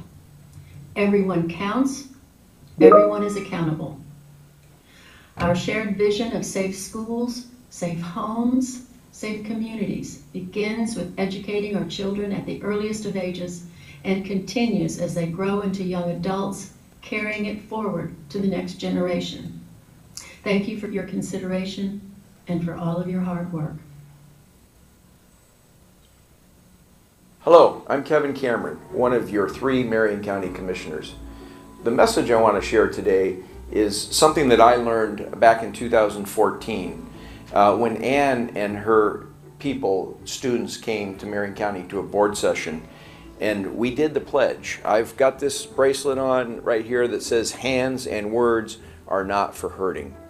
And you know, I've worn this bracelet since 2014 and I've given 2 of them away. One in Indonesia to a young man who admired my bracelet and wanted to know what it was. And another one on a beach in Belize where a young man came up to me and just wanted my bracelet, and I, through a translator, explained to him what this means. And I just want to share with you that this is probably one of the most important things that we can learn at a very young age. And even in today's society, we've got some adults that probably need to, you know, remind themselves that our words are not for hurting, our hands are not for hurting. And so I can't be there with you today to take the pledge, but I want you to know that this pledge is really important. And I don't always get it right, but hands and words are not for hurting. And I just want to remind you, and hopefully you'll remind your friends and your family, that wearing these bracelets or the lapel pins or whatever that you get today, that'll help remind you that we can treat other people with respect and with the love that they deserve. So thank you, and thank you for allowing me to share this with you today.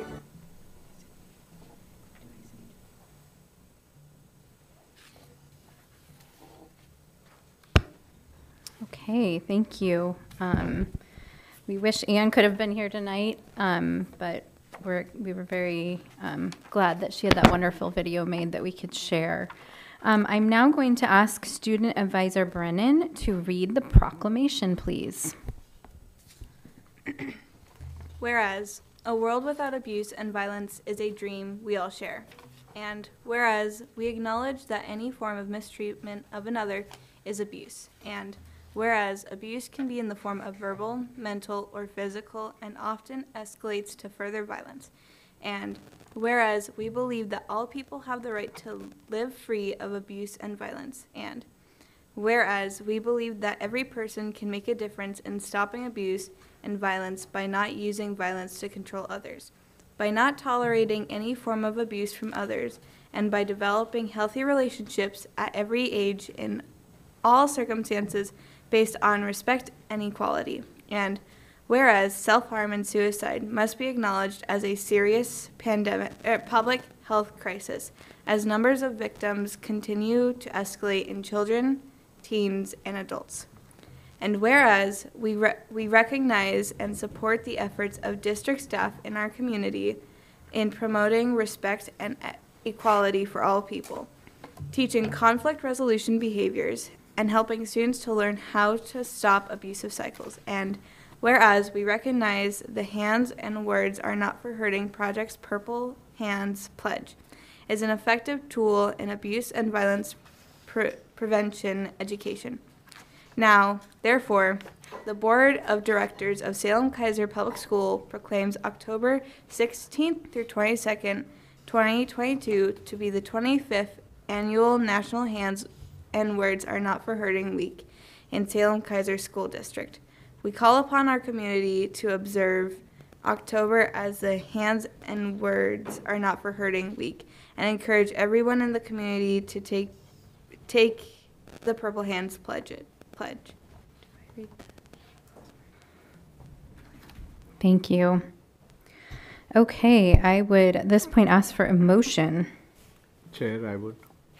Director Chandragiri moves the action item. I'll second motion. Director Avila seconds. Is there discussion? Director Chandragiri? Thank you very much, Chair. Yeah, this is a very important pledge, and I remember when I first started the school board, this is my little wristband that I got from Anne. And Dr. Kelly and Mrs. Kelly, thank you very much for taking this. Now more than ever, this is really very important. I have publicly committed and stated about a need for nonviolence in every form, and this is a very important reminder for all of us. I further like to quote, the Quaker statement that says, "Enemy is the person you have not listened to. You have not heard their words." And it really starts with at that level of authentically listening to each other without any judgment.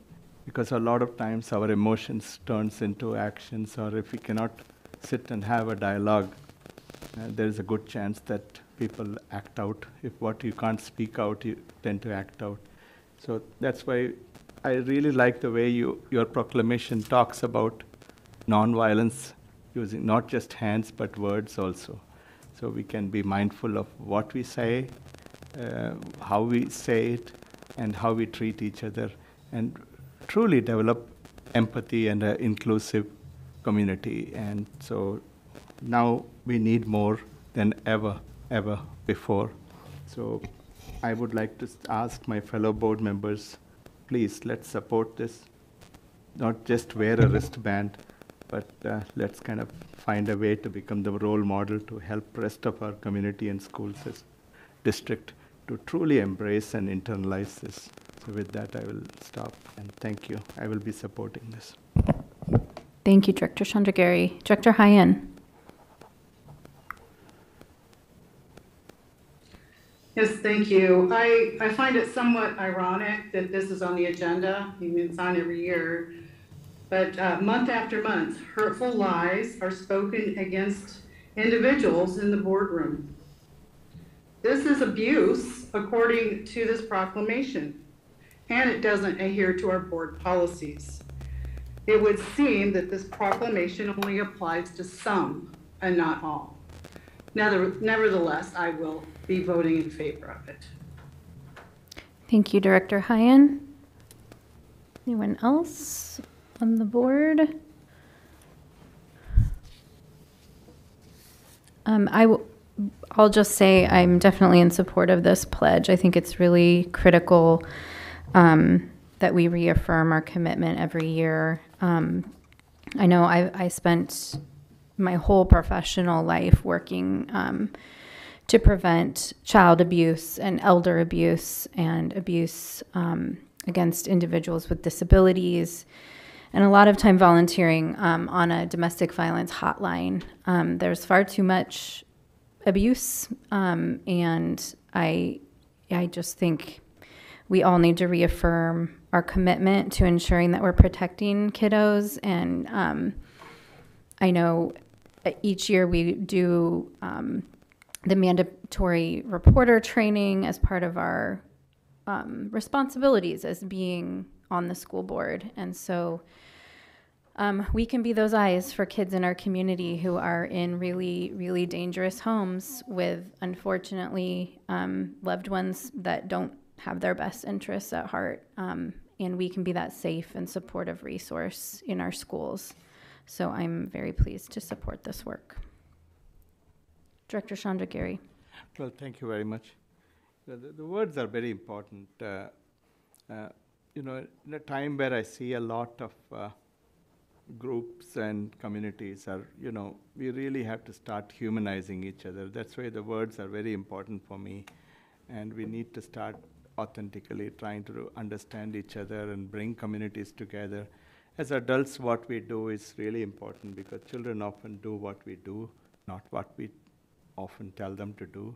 So we can be, as adults, demonstrate how to be respectful, not to assume about each other, not to judge each other, and to really demonstrate not just empathy, but what compassion really means. And it starts with us. And we really have to start demonstrating then. Sit down and have a discussion and listen to each other. Because once we can start, anything that is speakable is bearable, so that people don't act out and children don't act out. So, a lot of things have happened, but we need to move forward and we need to start authentically listening to different communities and different people, even though they may have different ideas, their lived journey, life experience. Words can be harmful. Words are very damaging, and words can be far more damaging sometimes, and people do get emotionally harmed, and they get scared to even speak and ask for help. So please, this is a very important pledge, not just in a resolution or word, but we really have to start practicing, learning those skills. In the last 2-3 years of COVID or social isolation, looks like we have all need to retrain ourselves, that empathy muscles in our brain, and then get back to listening to each other. We can't be using silence or violence, so that's why this pledge is very important. Please take it home, and I'm going to take it home, and I'll support this. Thank you, Director Chandragiri. Others? Okay. I will call for a vote. All those in favor, say aye. Aye. Aye. Aye. All those Aye. Okay. All those opposed? Passes unanimously. Wonderful. Okay, and now I'm going to ask our other student advisor, Student Advisor McDonald, to lead us in doing the Purple Hands Pledge on this 25th anniversary. So, raise your right hand, I assume, and recite the pledge with me. I will not use my hands or my words for hurting myself or others. Great. Thank you, everyone.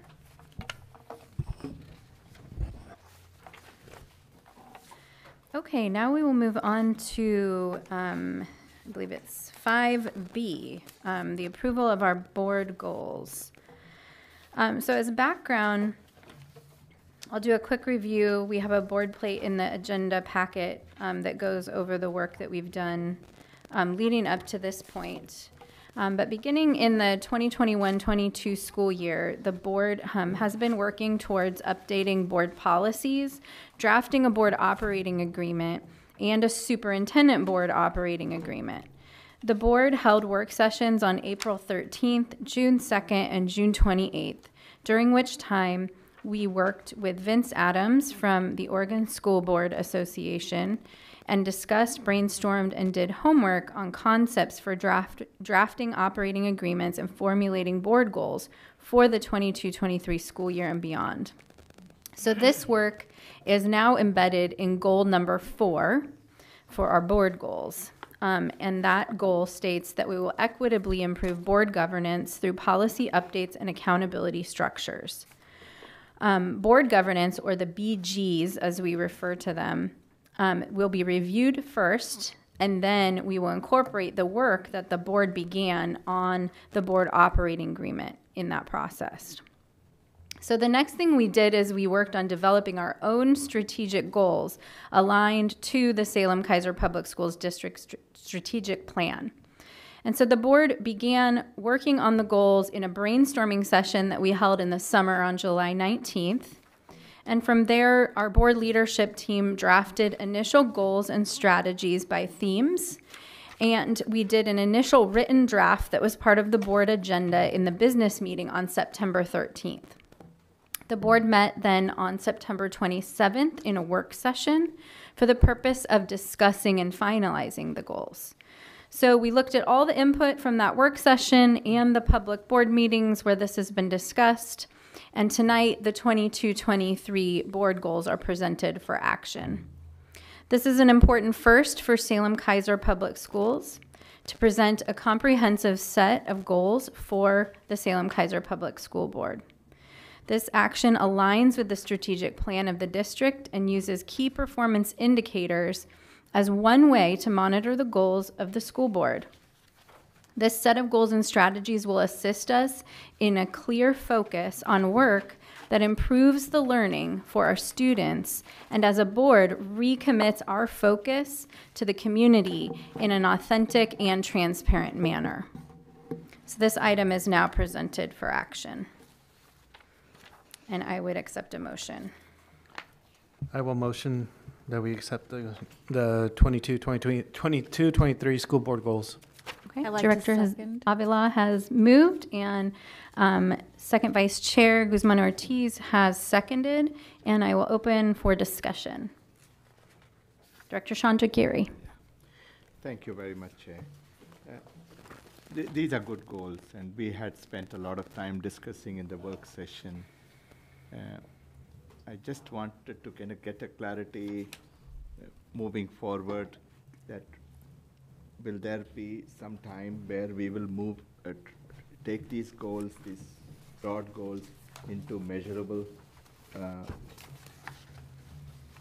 goals, measurable goals and timelines and indicators, key indicators in between or key measures in between, so that we have a way of making sure we are sticking to the timeline and we have some deliverables to the community and to an accountability structure that we can build.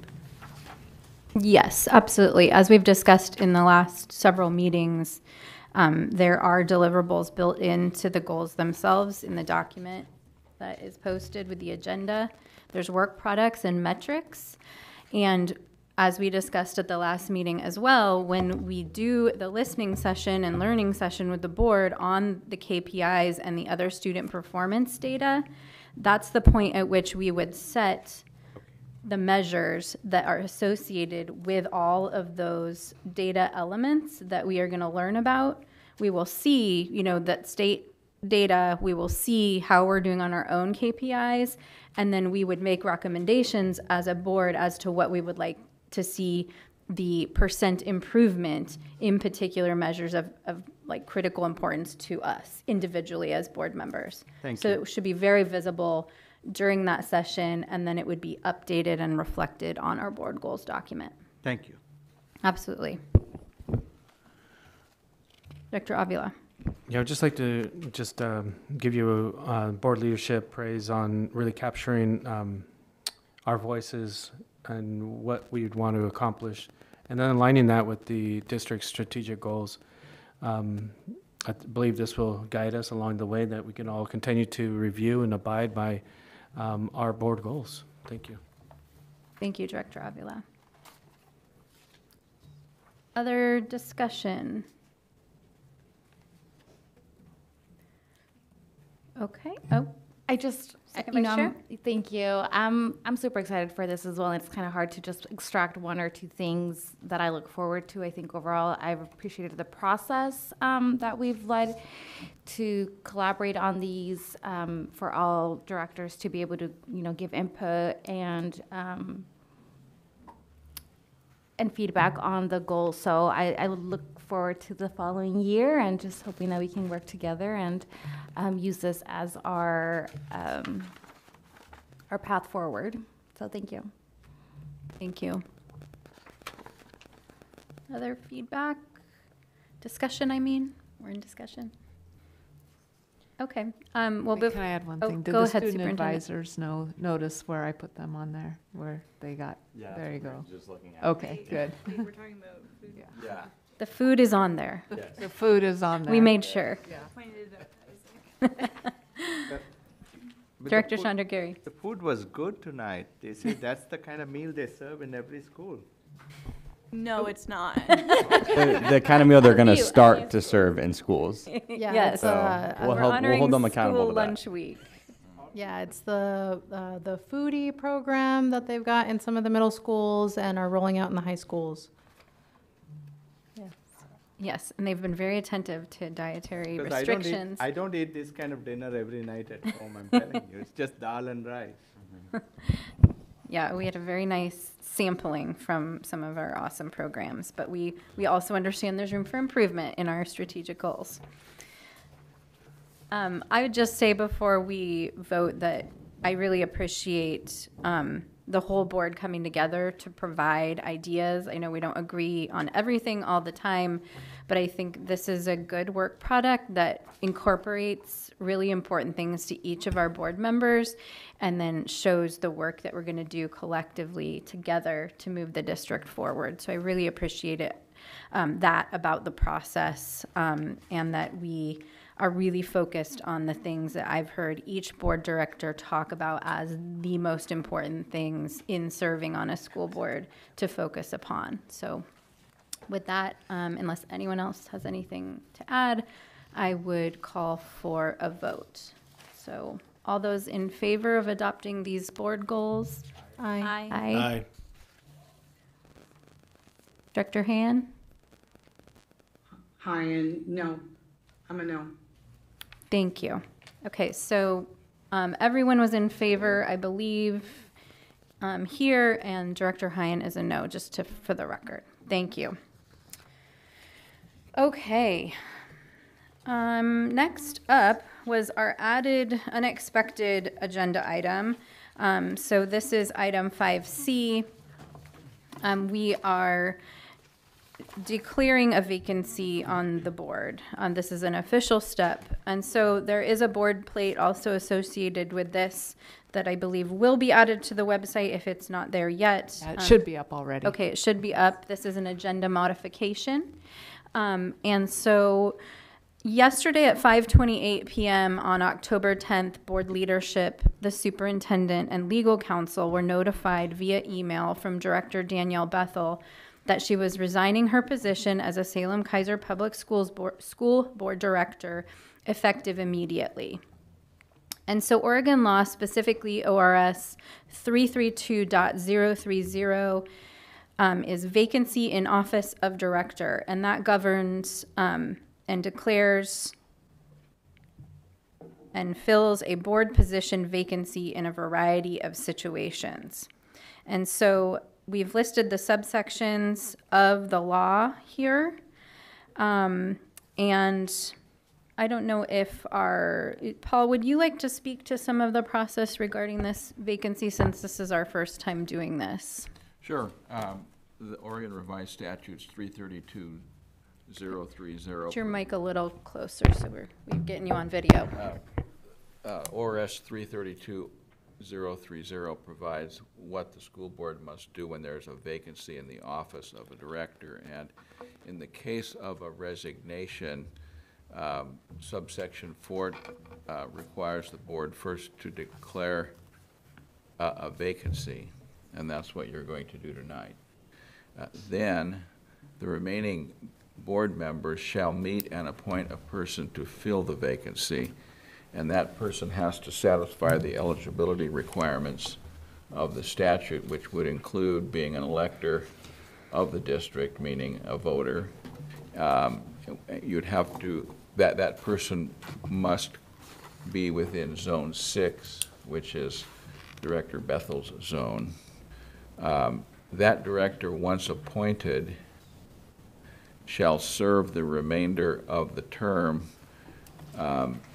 The language is a little confusing, but the essence is, since Director Bethel's term ends June 30, 2023, that the appointed director would serve from the date of appointment through June 30, 2023, and the successor, whoever is elected to fill the position from 2023 through 2027, would then take the office on July 1, 2023. So again, simple steps: declare a vacancy, talk about the process for filling the vacancy, which I think you'll touch on tonight a bit, and then you'll receive candidates from Zone 6, and you'll have a process that you'll discuss for seeing those candidates, having the public know who those candidates are, and then ultimately you will appoint a successor for Director Bethel. Great, thank you. Okay, so So what we're proposing to do tonight is declare the vacancy. And then what we've laid out in the board plate is a process for appointing the new director. And so if everyone's following along on the back page of your board plate, the proposal is that the board would direct the district to develop an application process, including the application form, and receive applications. The process would open by this coming Friday, October 14th, and close at 5 p.m. on Monday, October 31st. Applications will be received via means that will be specified in the material. And as Paul mentioned, any applicant has to have the qualifications that are required to serve as the director of Zone 6. And we've linked to the board zone maps so that the public and everybody is aware of where those boundaries are. And you must be a registered voter of that district and not be an employee of the school district. So then we would review candidate applications, and the board would interview qualified applicants and take public comment at its November 8th, 2022 regular board meeting. And all qualifying applications would be included in the agenda packet for the meeting, which would be posted 48 hours in advance of the meeting. Though personal contact info would be required on the application for affirming candidate qualifications, for security and privacy, that would be redacted in the agenda packets. And if needed, the board may hold a special board meeting on November 15th to finalize the decision. And so, again, the board leadership is recommending that the board take the following action tonight: that we declare that vacancy, intent to appoint a new director to complete the term left vacant by Director Bethel, which is through June 30th, 2023, and direct the district to develop the application process, which we've essentially laid out in this board plate, and receive applications on behalf of the board. So with that, I would take a motion. Director Chandragiri. I move that we accept the process that you highlighted, declare the vacancy and start the process. Okay, great, thank you. Director Chandragiri, could you please, yeah. I make a motion that we declare the vacancy and start the process as highlighted, required by the law, so that we can fill the position. Great, Director Chandragiri has made the motion. Is there a second? Second. Director Hyen seconds the motion, and now we'll open for discussion. First Vice Chair. It's not so much discussion, just I'm listening to the interpretation at the same time, and so I just want to make sure that they got the chance to really capture all of the pieces. So I'm just going to reiterate really quickly. So the application process will open Friday, October 14th, and close on 5 p.m. Monday, October 31st. And applications will be received via means that will be specified in the application material. And the applicants must have the following qualifications to be considered for the position, and it will be the responsibility of the candidate to affirm these qualifications by signature on the application.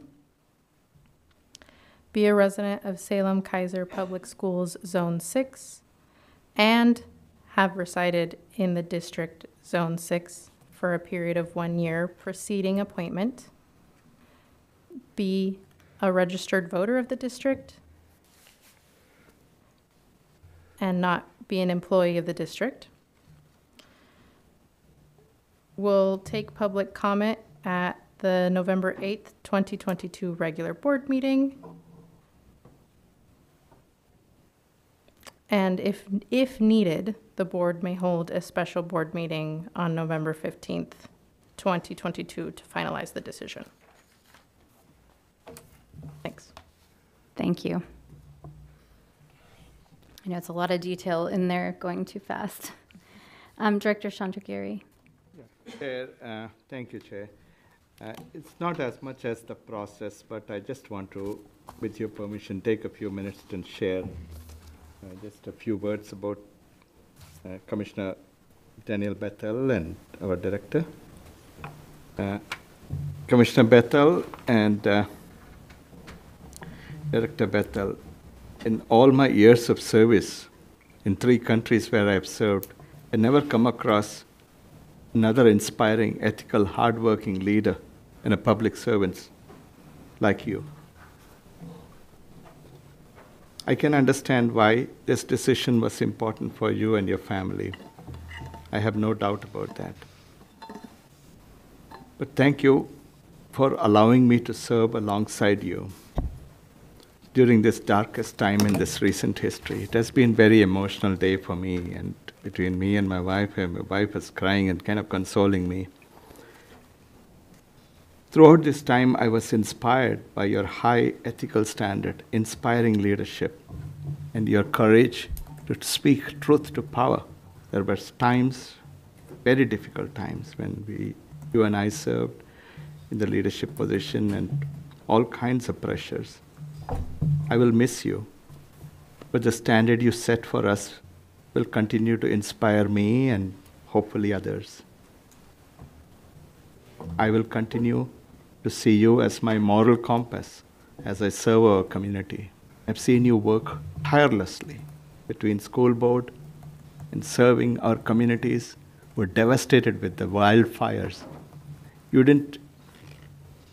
It's not just the families, but even their animals. You are going around looking for feed for them in the middle of the night, and also taking care of our school and school district and our community. So I'm very proud of you. I truly thank God for the opportunity to serve alongside you and consider that the greatest blessing that I have had. So we will continue to do what is best for all our children, and hopefully our community and everybody will see what an inspiring person and a leader you have been for all of us. So thank you very much. Today I can't speak anymore. I'll probably write a little note later. So thank you. Good night. Thank you, Director Chandragiri. Director Hyan? Thank you. Danielle, your passion and fighting spirit will be greatly missed. I know you will continue to work hard for the people of Marion County. I appreciate you, and I will miss you. Thank you, Director Hyan. Director Avila? Yeah, I'll just say I remember the day when I first met Danielle and found out she was a school board member. I did ask her, what got her involved, what got her interested. And that was 2 years before I became a board member, and really a year before I'd even really thought that it was something I wanted to pursue. And so just appreciate working with you, and wish you all the best. Thank you, Director Avila. I would also just like to thank you, Director Bethel, for all of your dedication. I know a number of us on this board are also full-time public servants, parents, and volunteering our time on the school board, and it's a lot. And so you've committed so much of your life and time to this position, and I think everyone in the community is grateful for all of the service, and that you truly do want to make our schools the best they can be. And so I know that we will still be in this community together working towards the things we all care about, but thank you very much for your service on the Salem-Keizer School Board.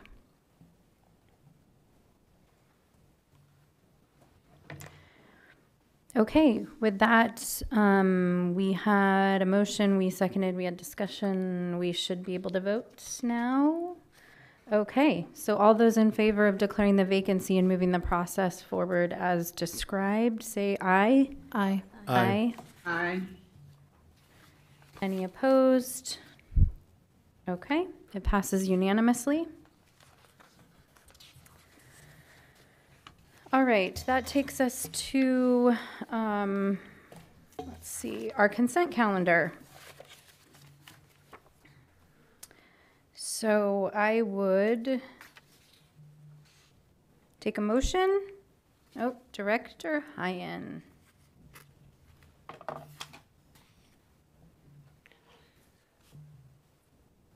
As I will give a motion in just a moment. I just wanted to point out my normal this month. And I wrote it down. Where did I write it down? I'm not seeing it. It's dark here. I believe there were 12 or 14, I can't remember exactly, resignations and 2 retirements. So I make a motion that we accept the consent calendar. I'll second. Okay, all those in favor? Aye. Oh, not on the consent calendar. Aye. Unless, but if you have something to add, please. Yeah. I just wanted to follow up on the public comment from our teachers union. The vice president really highlighted a serious problem that our teachers are going through during this extraordinary time where we have lots of resignations. Teachers are going through some very difficult time. So these resignations are very, I mean, it really needs some thought. And I just want to say, thank you to those teachers. But I wish there is something we can learn and really incorporate what our teachers referred to and the teachers union referred to, and see how we can work on helping our teachers feel engaged, involved, empowered, and feel safe, and be part of our school. It's a solution that, because it's been over, now it's almost like 240 or so resignations in the last 1 year. I was kind of lost track. We can have lots of money, we can have resources, but we really need teachers. Teachers are the backbone of everything. So we need to hopefully do something and kind of drill down on what's going on and get our teachers to sit down and authentically kind of help us figure out, because this is not sustainable. This is not really tenable for good education. Teachers' bandwidth gets shorter and shorter. It's going to affect all our children and their education. So I just wanted to put that in the public record, and hopefully one among the times we can really talk and bring some different perspectives and see what can we do differently. So with that, I have no choice, but I'll vote yes for this consent. Okay, thank you. So all in favor of adopting the consent calendar? Aye. Aye. Aye. Any opposed? Nope. Okay.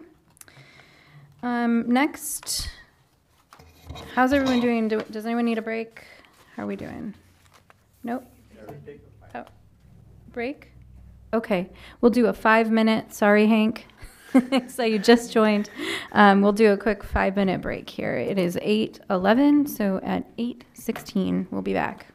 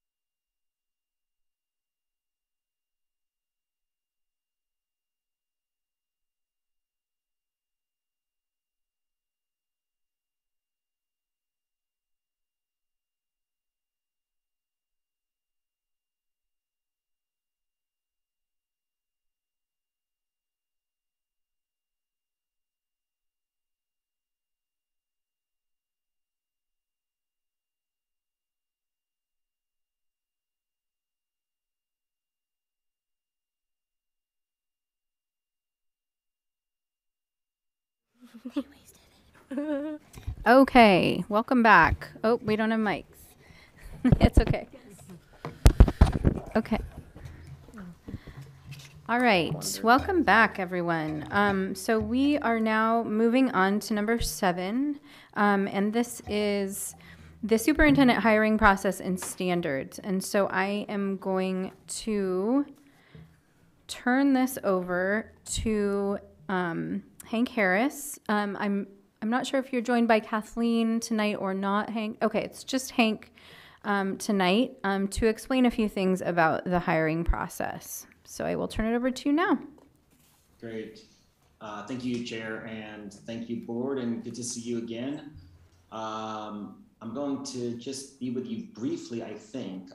There are 2 documents in your agenda that we're going to speak to tonight, and I believe you're taking action. I believe you're voting on that, and I can't see it, but maybe if you could nod or give me a thumbs up. Yeah. I think that's the plan, right? Yeah, this is a discussion item tonight, like first reading, and they'll take action in November. Got it. Okay, thank you for that clarification, Superintendent. So what you're seeing is really the shouldn't be any surprise, because these are what we discussed just last week, the agreements that the board made. I just want to take a moment to thank, and I hope I did so last week as well, but it's not always a simple matter to get a large board to calendar events and to commit to dates in such a relatively short time. You did that in the course of the meeting last week, and including 3 long weekend days that you are looking forward to after the start of the new year. So I want to thank you for committing that level of time and for being so agreeable as we built the calendar that I think will serve your community and particularly your kids really well. So thank you for that. So the document that is called the Superintendent Hiring Process and Standards is an outline of agreements or conversations that we had last week that specified pieces of the process. And again, these were all talked about. So this is really just codifying the document, making sure this is a reflection of what you think you agreed to, especially knowing that it will not be approved tonight, but it will be approved in November. So if there's any questions, now would be a great time to do that. The parallel document is the timeline. And also, these are with the dates that you as a board came to a consensus around. And I'm going to speak, if I can, to 2 specific items. This is just to sort of give a little bit more detail than what's in the document. So if you will, allow me to do that. And then if there are questions, and maybe there are, maybe they're not, let's address them. But the 2 things I want to point out on that, if you look at that timeline, one is we are 2 weeks away from the beginning of engagement sessions, and a lot of work has been done already. So first of all, board, thank you. I believe we heard from either all or virtually all board members. I gave you 48 hours, I think, and y'all honored that and came up with a list of groups that you'd like to see represented. I think in total, board, there were around 70 groups that board members surfaced in terms of groups that might meet with the engagement sessions. And as you'll also recall, the engagement sessions are a piece. They are not the totality. They are a piece of the engagement work. And there are 20 slots for the engagement sessions. So your staff is already, and I met with several of them today, is already hard at work to figure out how to put those puzzle pieces together. And there will be certainly a great deal of interest in the Salem-Keizer community to inform the process. So I just want to reiterate that in addition to the engagement sessions, which focus really on 3 specific questions: what's great about the district? What are the challenges that the new superintendent will face when she or he comes on board next summer? And what are the qualities and characteristics that you, if you were a non-board member, I'd say, what are the qualities and characteristics that you would be looking for if you were a school board member? So those are the 3 questions. And whether a community member or a staff person is participating in an engagement session or in the online survey, it's the same questions, and we collect that data. So don't be heartbroken recognizing that there's a limited number of engagement sessions, and there's a lot of individuals who we are looking forward to hearing from as they inform the process. By October 25th, which is 2 weeks from today, we will be ready to begin those engagement sessions, and we will also be opening the online survey and working with your comms team, publicizing that greatly throughout the metropolis to make sure that students, parents, families, staff, community members all have opportunity, that they know it's there and they have the opportunity to inform the process. So I said there were two things I wanted to speak to. That was one. The second one has to do with the very next line item, which is the public release of the Salem-Keizer's next superintendent criteria.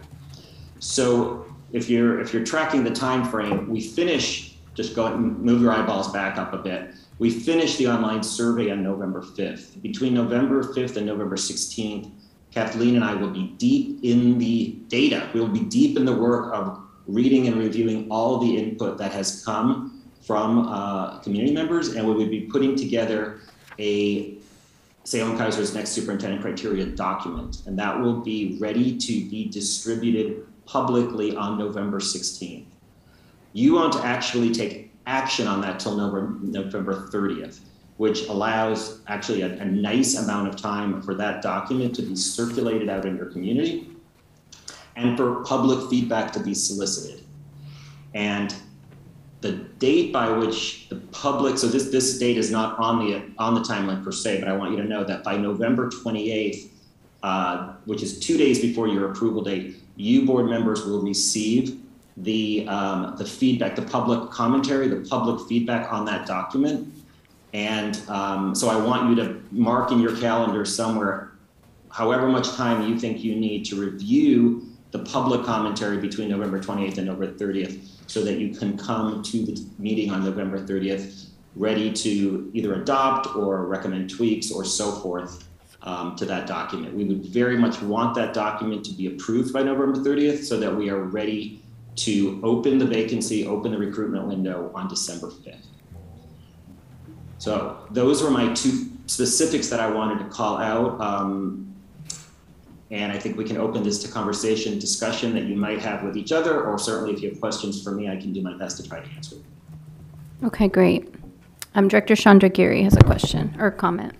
Yeah, thanks. I was kind of going through your hiring process standards, and one of the best practices when we want to hire using equity lens is to kind of deduct the names and just start with the merit, whether they cut the standard for the merit. And once we kind of narrow it down, then you release the thing so that the implicit bias in 7 of us or 6 of us don't kind of spill over. That's what they teach us. At least that's what they taught us. So I thought we discussed that topic in the last time, but it didn't get into this document. That's the reason, because we really want to get to that standard of not allowing any of our biases to spill in based on the name or identifiers. So sure, and if the board, I'm not sure what direction the board would go on that, but if the board gives us direction to do that, then we will certainly accommodate that. Yeah, I think we agreed potentially last meeting that everyone wanted that. When we received, like your example was 40 applications, I think. So in that hypothetical, in that batch, it would be names redacted.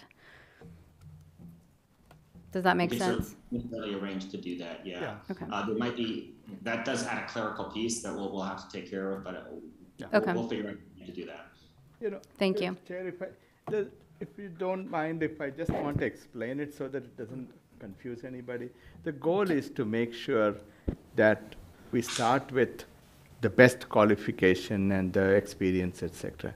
And then introduce the name, because that's supposed to be the best practice when we want to really intentionally recruit people and still make sure that the merit is there. And then we can discuss how. Otherwise, the implicit biases can just focus on the name. We all understand and agree. Yeah, that's I think what it's a we great were taught, idea. if I remember right. Yep, we did. We agreed. I agree. We're all in favor, right? Yep. All right. Okay. So Hank, just let us know on the clerical piece what we can do to assist.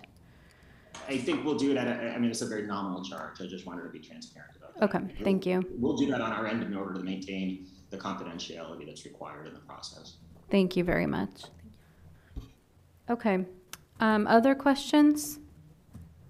Thank you for laying it out like this with all the updates. I appreciate it. Go ahead, Director Avila. Can you restate again the amount of time that will be required of you and your team to provide us with the summary of the community intake that gives us about 2 days to review? Yes, I think though it might be better for someone on staff to do that because we're not intending to be an intermediary between your community input and the input you receive. So I'm presuming, but someone tell me if I'm right or wrong, that you're getting the raw data from your public and you're reading that. The way I think it's laid out here is they take from all the engagement sessions. That's a Kathleen and Hank thing. They take it all, write it up. When they submit to you the written documents that we submit publicly, then the public comment on that comes to you on that Monday morning. Okay. So that's the time to, you'll want to spend a little time reading because you'll come into that meeting on Wednesday night then having read the public comment to decide if you want to make any recommended changes before voting on it. Great. Thank you for the clarification. Thank you. Okay, I'm not seeing any other hands of directors. So I think we're good then, Hank, unless you have any other info for us this evening. I don't think I do. So thank you, board, rolling up our sleeves and moving forward in your process. Thank you very much. And thanks to Kathleen as well. Gotcha. All right. We will move to our next agenda item. Number 8, information and standard reports. Superintendent Perry. Yeah, this is your first data report. We went and reformatted just a little bit, so you had a 5-year look back over the data. So it is a different report, but not, it has all the same data, just with kind of a different look to it. The panorama data is not finalized yet because we do that. It's not, the window doesn't close until April, so there isn't any new information to report. And then you also have in your packet the Division 22 assurances that Dr. Udosanata shared in the superintendent's report. So with that, that's my only comments about your written reports. Okay, thank you. Any comment or questions on the reports? I know I had one. I've heard a lot about a lot of misinformation in the community about unprecedented numbers of referrals to law enforcement and arrests. Mm-hmm. And so I'm just looking in here on page, I don't know what, it says page 5 of the data report. It's page 22 of our packet. Mm-hmm. It looks like, so the year the pandemic began, there were 77 referrals and no arrests, if I'm reading that correctly. So we didn't capture, we captured referrals, but not arrests. So actually these should be, I think they should be just a mark out or a not applicable in the arrest column. I'm looking at Suzanne because we didn't capture that data. So the school-related arrests we started capturing last year. So there was one school-related arrest for the entire school year last year. This is just September. Yes, thank you. Yeah, it's just the month. We're comparing month over month. So. Oh, okay. Yeah. Yep. So where is the cumulative number then for the whole school year? Is that my next page? No, we will add that as we add the numbers. So next month you'll get October and the October year over year and the cumulative of all those, if that's what you want. And then it will show each month accumulated. I think that would be great if others agree, like if that's something the board's concerned about. I know we hear a lot about the school to prison pipeline. I would like to know, yes, over a school year. That would be, I think, interesting, and maybe the work group that's going to begin would also want to see that cumulative look. Okay. Yep. If the rest of the board is good. Yeah, tagging the rest of the months, right? Being able to look back from September through. Yeah, so your next one will show October and the accumulation of October, September, October, year over year. That would be great. Thank you. Yeah, and I'm looking at Suzanne since if she has any follow-up question. I do have just a clarifying question to make sure I understand. What we're looking for is an accumulation over the course of a school year. So this is September's totals. Next month will be September and October, and then those 2 months combined, and it will be displayed over a 5-year period, not necessarily all of 21-22 right now. Rather, we're doing a month-by-month comparison or a point in time in a given year compared to a point in time over the previous 5 years. I think my opinion for the purpose of the board would be looking at total referrals and total arrests by school year, understanding that the current school year is going to be only what we've experienced so far. But so I understand that you're comparing September of the 21-22 school year in this one, right, to current September school year. Correct. So it doesn't. Would be better to see, I think, what happened last year, the whole year, and then looking at where we are in comparison to that for this school year. So you do want to see the whole year for previous years and then just where we're at for this year. I think unless there's a really good reason that you feel showing the board the month-by-month comparator is important, which there very well may be. I just don't, for me, I'm not running a school, right? So I assume there are times when we have behaviors spike, but I'm more interested, I guess, at the board level of just seeing the year-by-year comparator. But I know First Vice Chair has a question or comment. I think it would be really interesting to see and maybe a little bit easier to digest and track if we're able to see like month-by-month comparisons, but also accumulating as we go. I think, like as Director West mentioned, but because that way we can see, in September of this year, we have had 5 referrals to law enforcement and 3 school-related arrests. September of last year, we had 10 referrals to law enforcement and then 1 school-related arrest, and then just kind of keep tracking as we're going of like, are we continuing this trend of going downward of less referrals and less school-related arrests?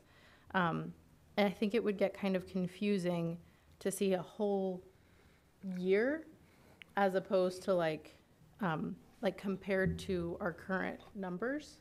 And then I think that would also help us identify what month or what season is it that it seems like there's more rates of referrals and arrests and disciplinary issues. Okay. I think maybe we can take it back and discuss and also punt it to that committee, because I know everybody likes to see data in a little bit different way, and we don't want to, sorry. I started this, so. Well, and I just want to uplift, we do have the dashboard. We do have the dashboard, yes. I'm just interested because it seems like there's been a lot of chatter around this, and I want to make sure the public, we're really clear with what's happening right now. But others have comments? Director Chandragiri. Thank you very much. We do have this Spark dashboard, so we can also individually see it. One of the purpose which helps me as an individual board director is to see if the trend is going up or not. Because there could be a given month where there could be a sudden spike, but that by itself is not important. But if there's a trend going up, then probably we can ask the question saying, why is the trend going up?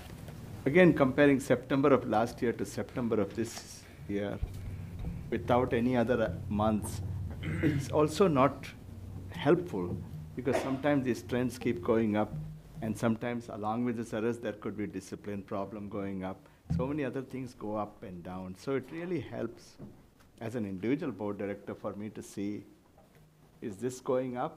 If so, what can we do? Then we can come back and ask which policy is working, which is what kind of training is needed. Just individual month or a spot cross-sectional data is not very helpful at all. If you simply say 10 arrests, that doesn't mean anything. 10 compared to what? Or are we kind of going? That's the reason I prefer you keep on adding every month, just like what you used to present before in each board packets. That way we have a tendency to see, okay, last 5 years, this was it. And the 12 months kind of recurring numbers are going up or down. So I'm a little confused, and I think you're confused too. So did you want to ask the first question? Well, yes, and to be clear, so September compared to all of 21-22 also doesn't mean much, because that's not really a point of comparison. To use an overused cliche, it's apples and oranges. Although we may be talking about overall the same collection of data, we're not comparing the same period of time. So it's hard to draw inferences when we're comparing data in that way. We can display it that way. It's just very difficult to generate questions and inferences from that. Okay. I think the best thing to do is have the committee work on this and what I know this was a compilation, like, to be fair, right? This was put together. We've been providing it regularly because there was a lot of work done on it, you know, in previous boards. And the goal is to have the folks working on safe and welcoming schools make sure we're looking at all the right things and we have it in the ways that the board can understand. And so my apologies for just bringing that up. And I think we'll have a good discussion in that work group to get what we need. It's good discussion here, though, so thank you. Okay. All right, any other discussion on the data reports, information standard reports, agenda item? Director Avila. Just one. I mean, we can see the biggest difference. All these impacts, I guess, or cases and situations are in the middle school level, and a drastic fall up in our high school level. So just, you know, let's keep a focus on that and where the behaviors, try and get some explanations of why why this behavior continues going on. Are the right resources need to be refocused to the middle schools? What can we learn from this data at the middle school level? Great, thank you. Okay, that brings us to board reports. So why don't we just go ahead and go down the line. We'll start with our two student advisors. We'll each attempt to keep it to a couple of minutes for our board reports. So Student Advisor McDonald. Yeah, first I'd like to just share some things that are going on at my school. We had our first senior meeting today, so we got our Jostens. That was kind of exciting. And then this Thursday we have our first assembly since COVID. So a lot of excitement around there too. I've also had the privilege to do some peer mentoring down at Harrod Elementary School, and it's just really warmed my heart to see all these little kiddos learning. I get to go out to recess with them, and it just reminds me of like the innocence of the elementary schoolers and how dedicated they are to their learning and the kindness of the teachers. And then just kind of touching on what Director Avila just mentioned about the middle schools, I wanted to highlight an effort by Straub Middle School and one of the counselors there to work with West Salem High School to get peer mentors down to middle schools. And I'd encourage other middle schools to do the same, because a peer mentor, a senior or junior from a high school, can have a really long-lasting, profound impact on a middle schooler who might be veering off in the wrong direction or who might not have the support systems at home. And so that's just another thing I wanted to highlight. But yeah, that's kind of it. Great, thank you.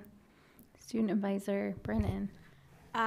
So we had a couple things happen here in the last little while at Sprague. We had our Choose to Stay Pumpkin Patch and Fall Festival this last Saturday.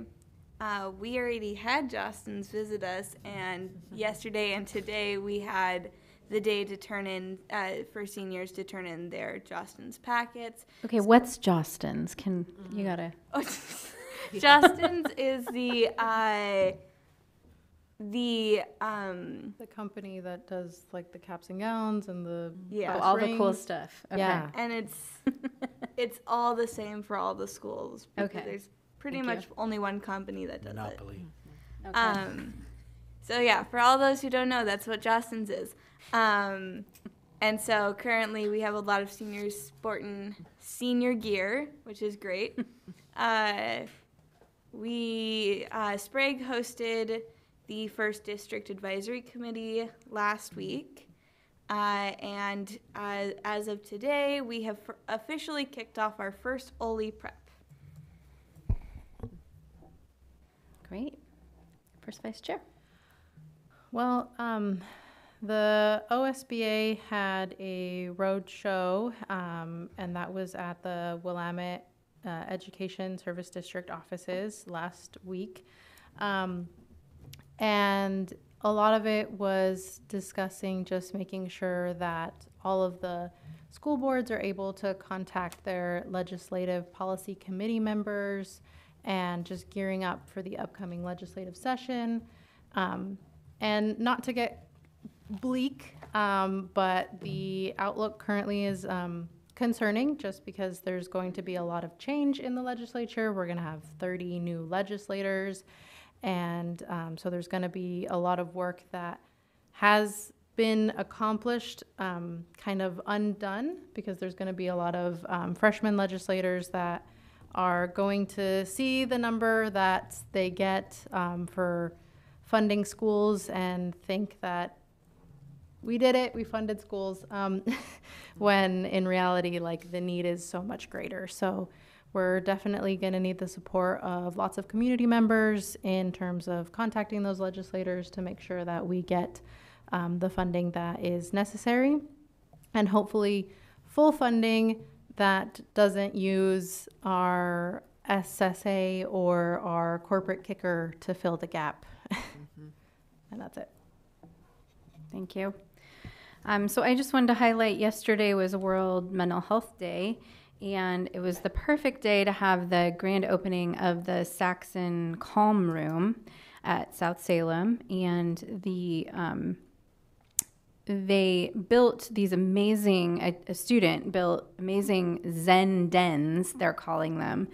And they're just little spaces with calming light. They have music, and you can dim the lights. You can just take 15 minutes to reset, have some mindfulness and get back to school. The counseling team at South has worked very hard, and I know these exist at other high schools too, which I think we'll highlight in future board meeting.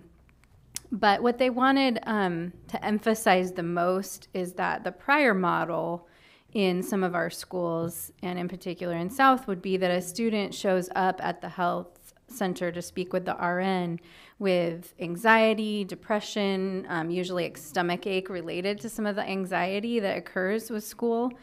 And that would result in the student getting sent home for the day. And so that's a lost day of learning. And this model, thanks to the Calm Room, allows students to take a 20 to 30 minute brain break and return to class at South High. And so this year, the team did shorten the breaks to 15 to 20 minutes, but they continue to see the same really incredible results.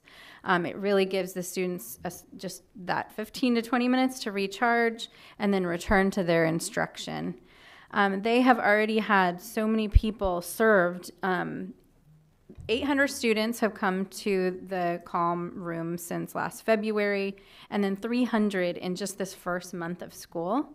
The average visit has been so far 31 minutes, and the most anyone has visited is 8 times. And the students are not abusing the space by the amount of time spent or the frequency of a visit.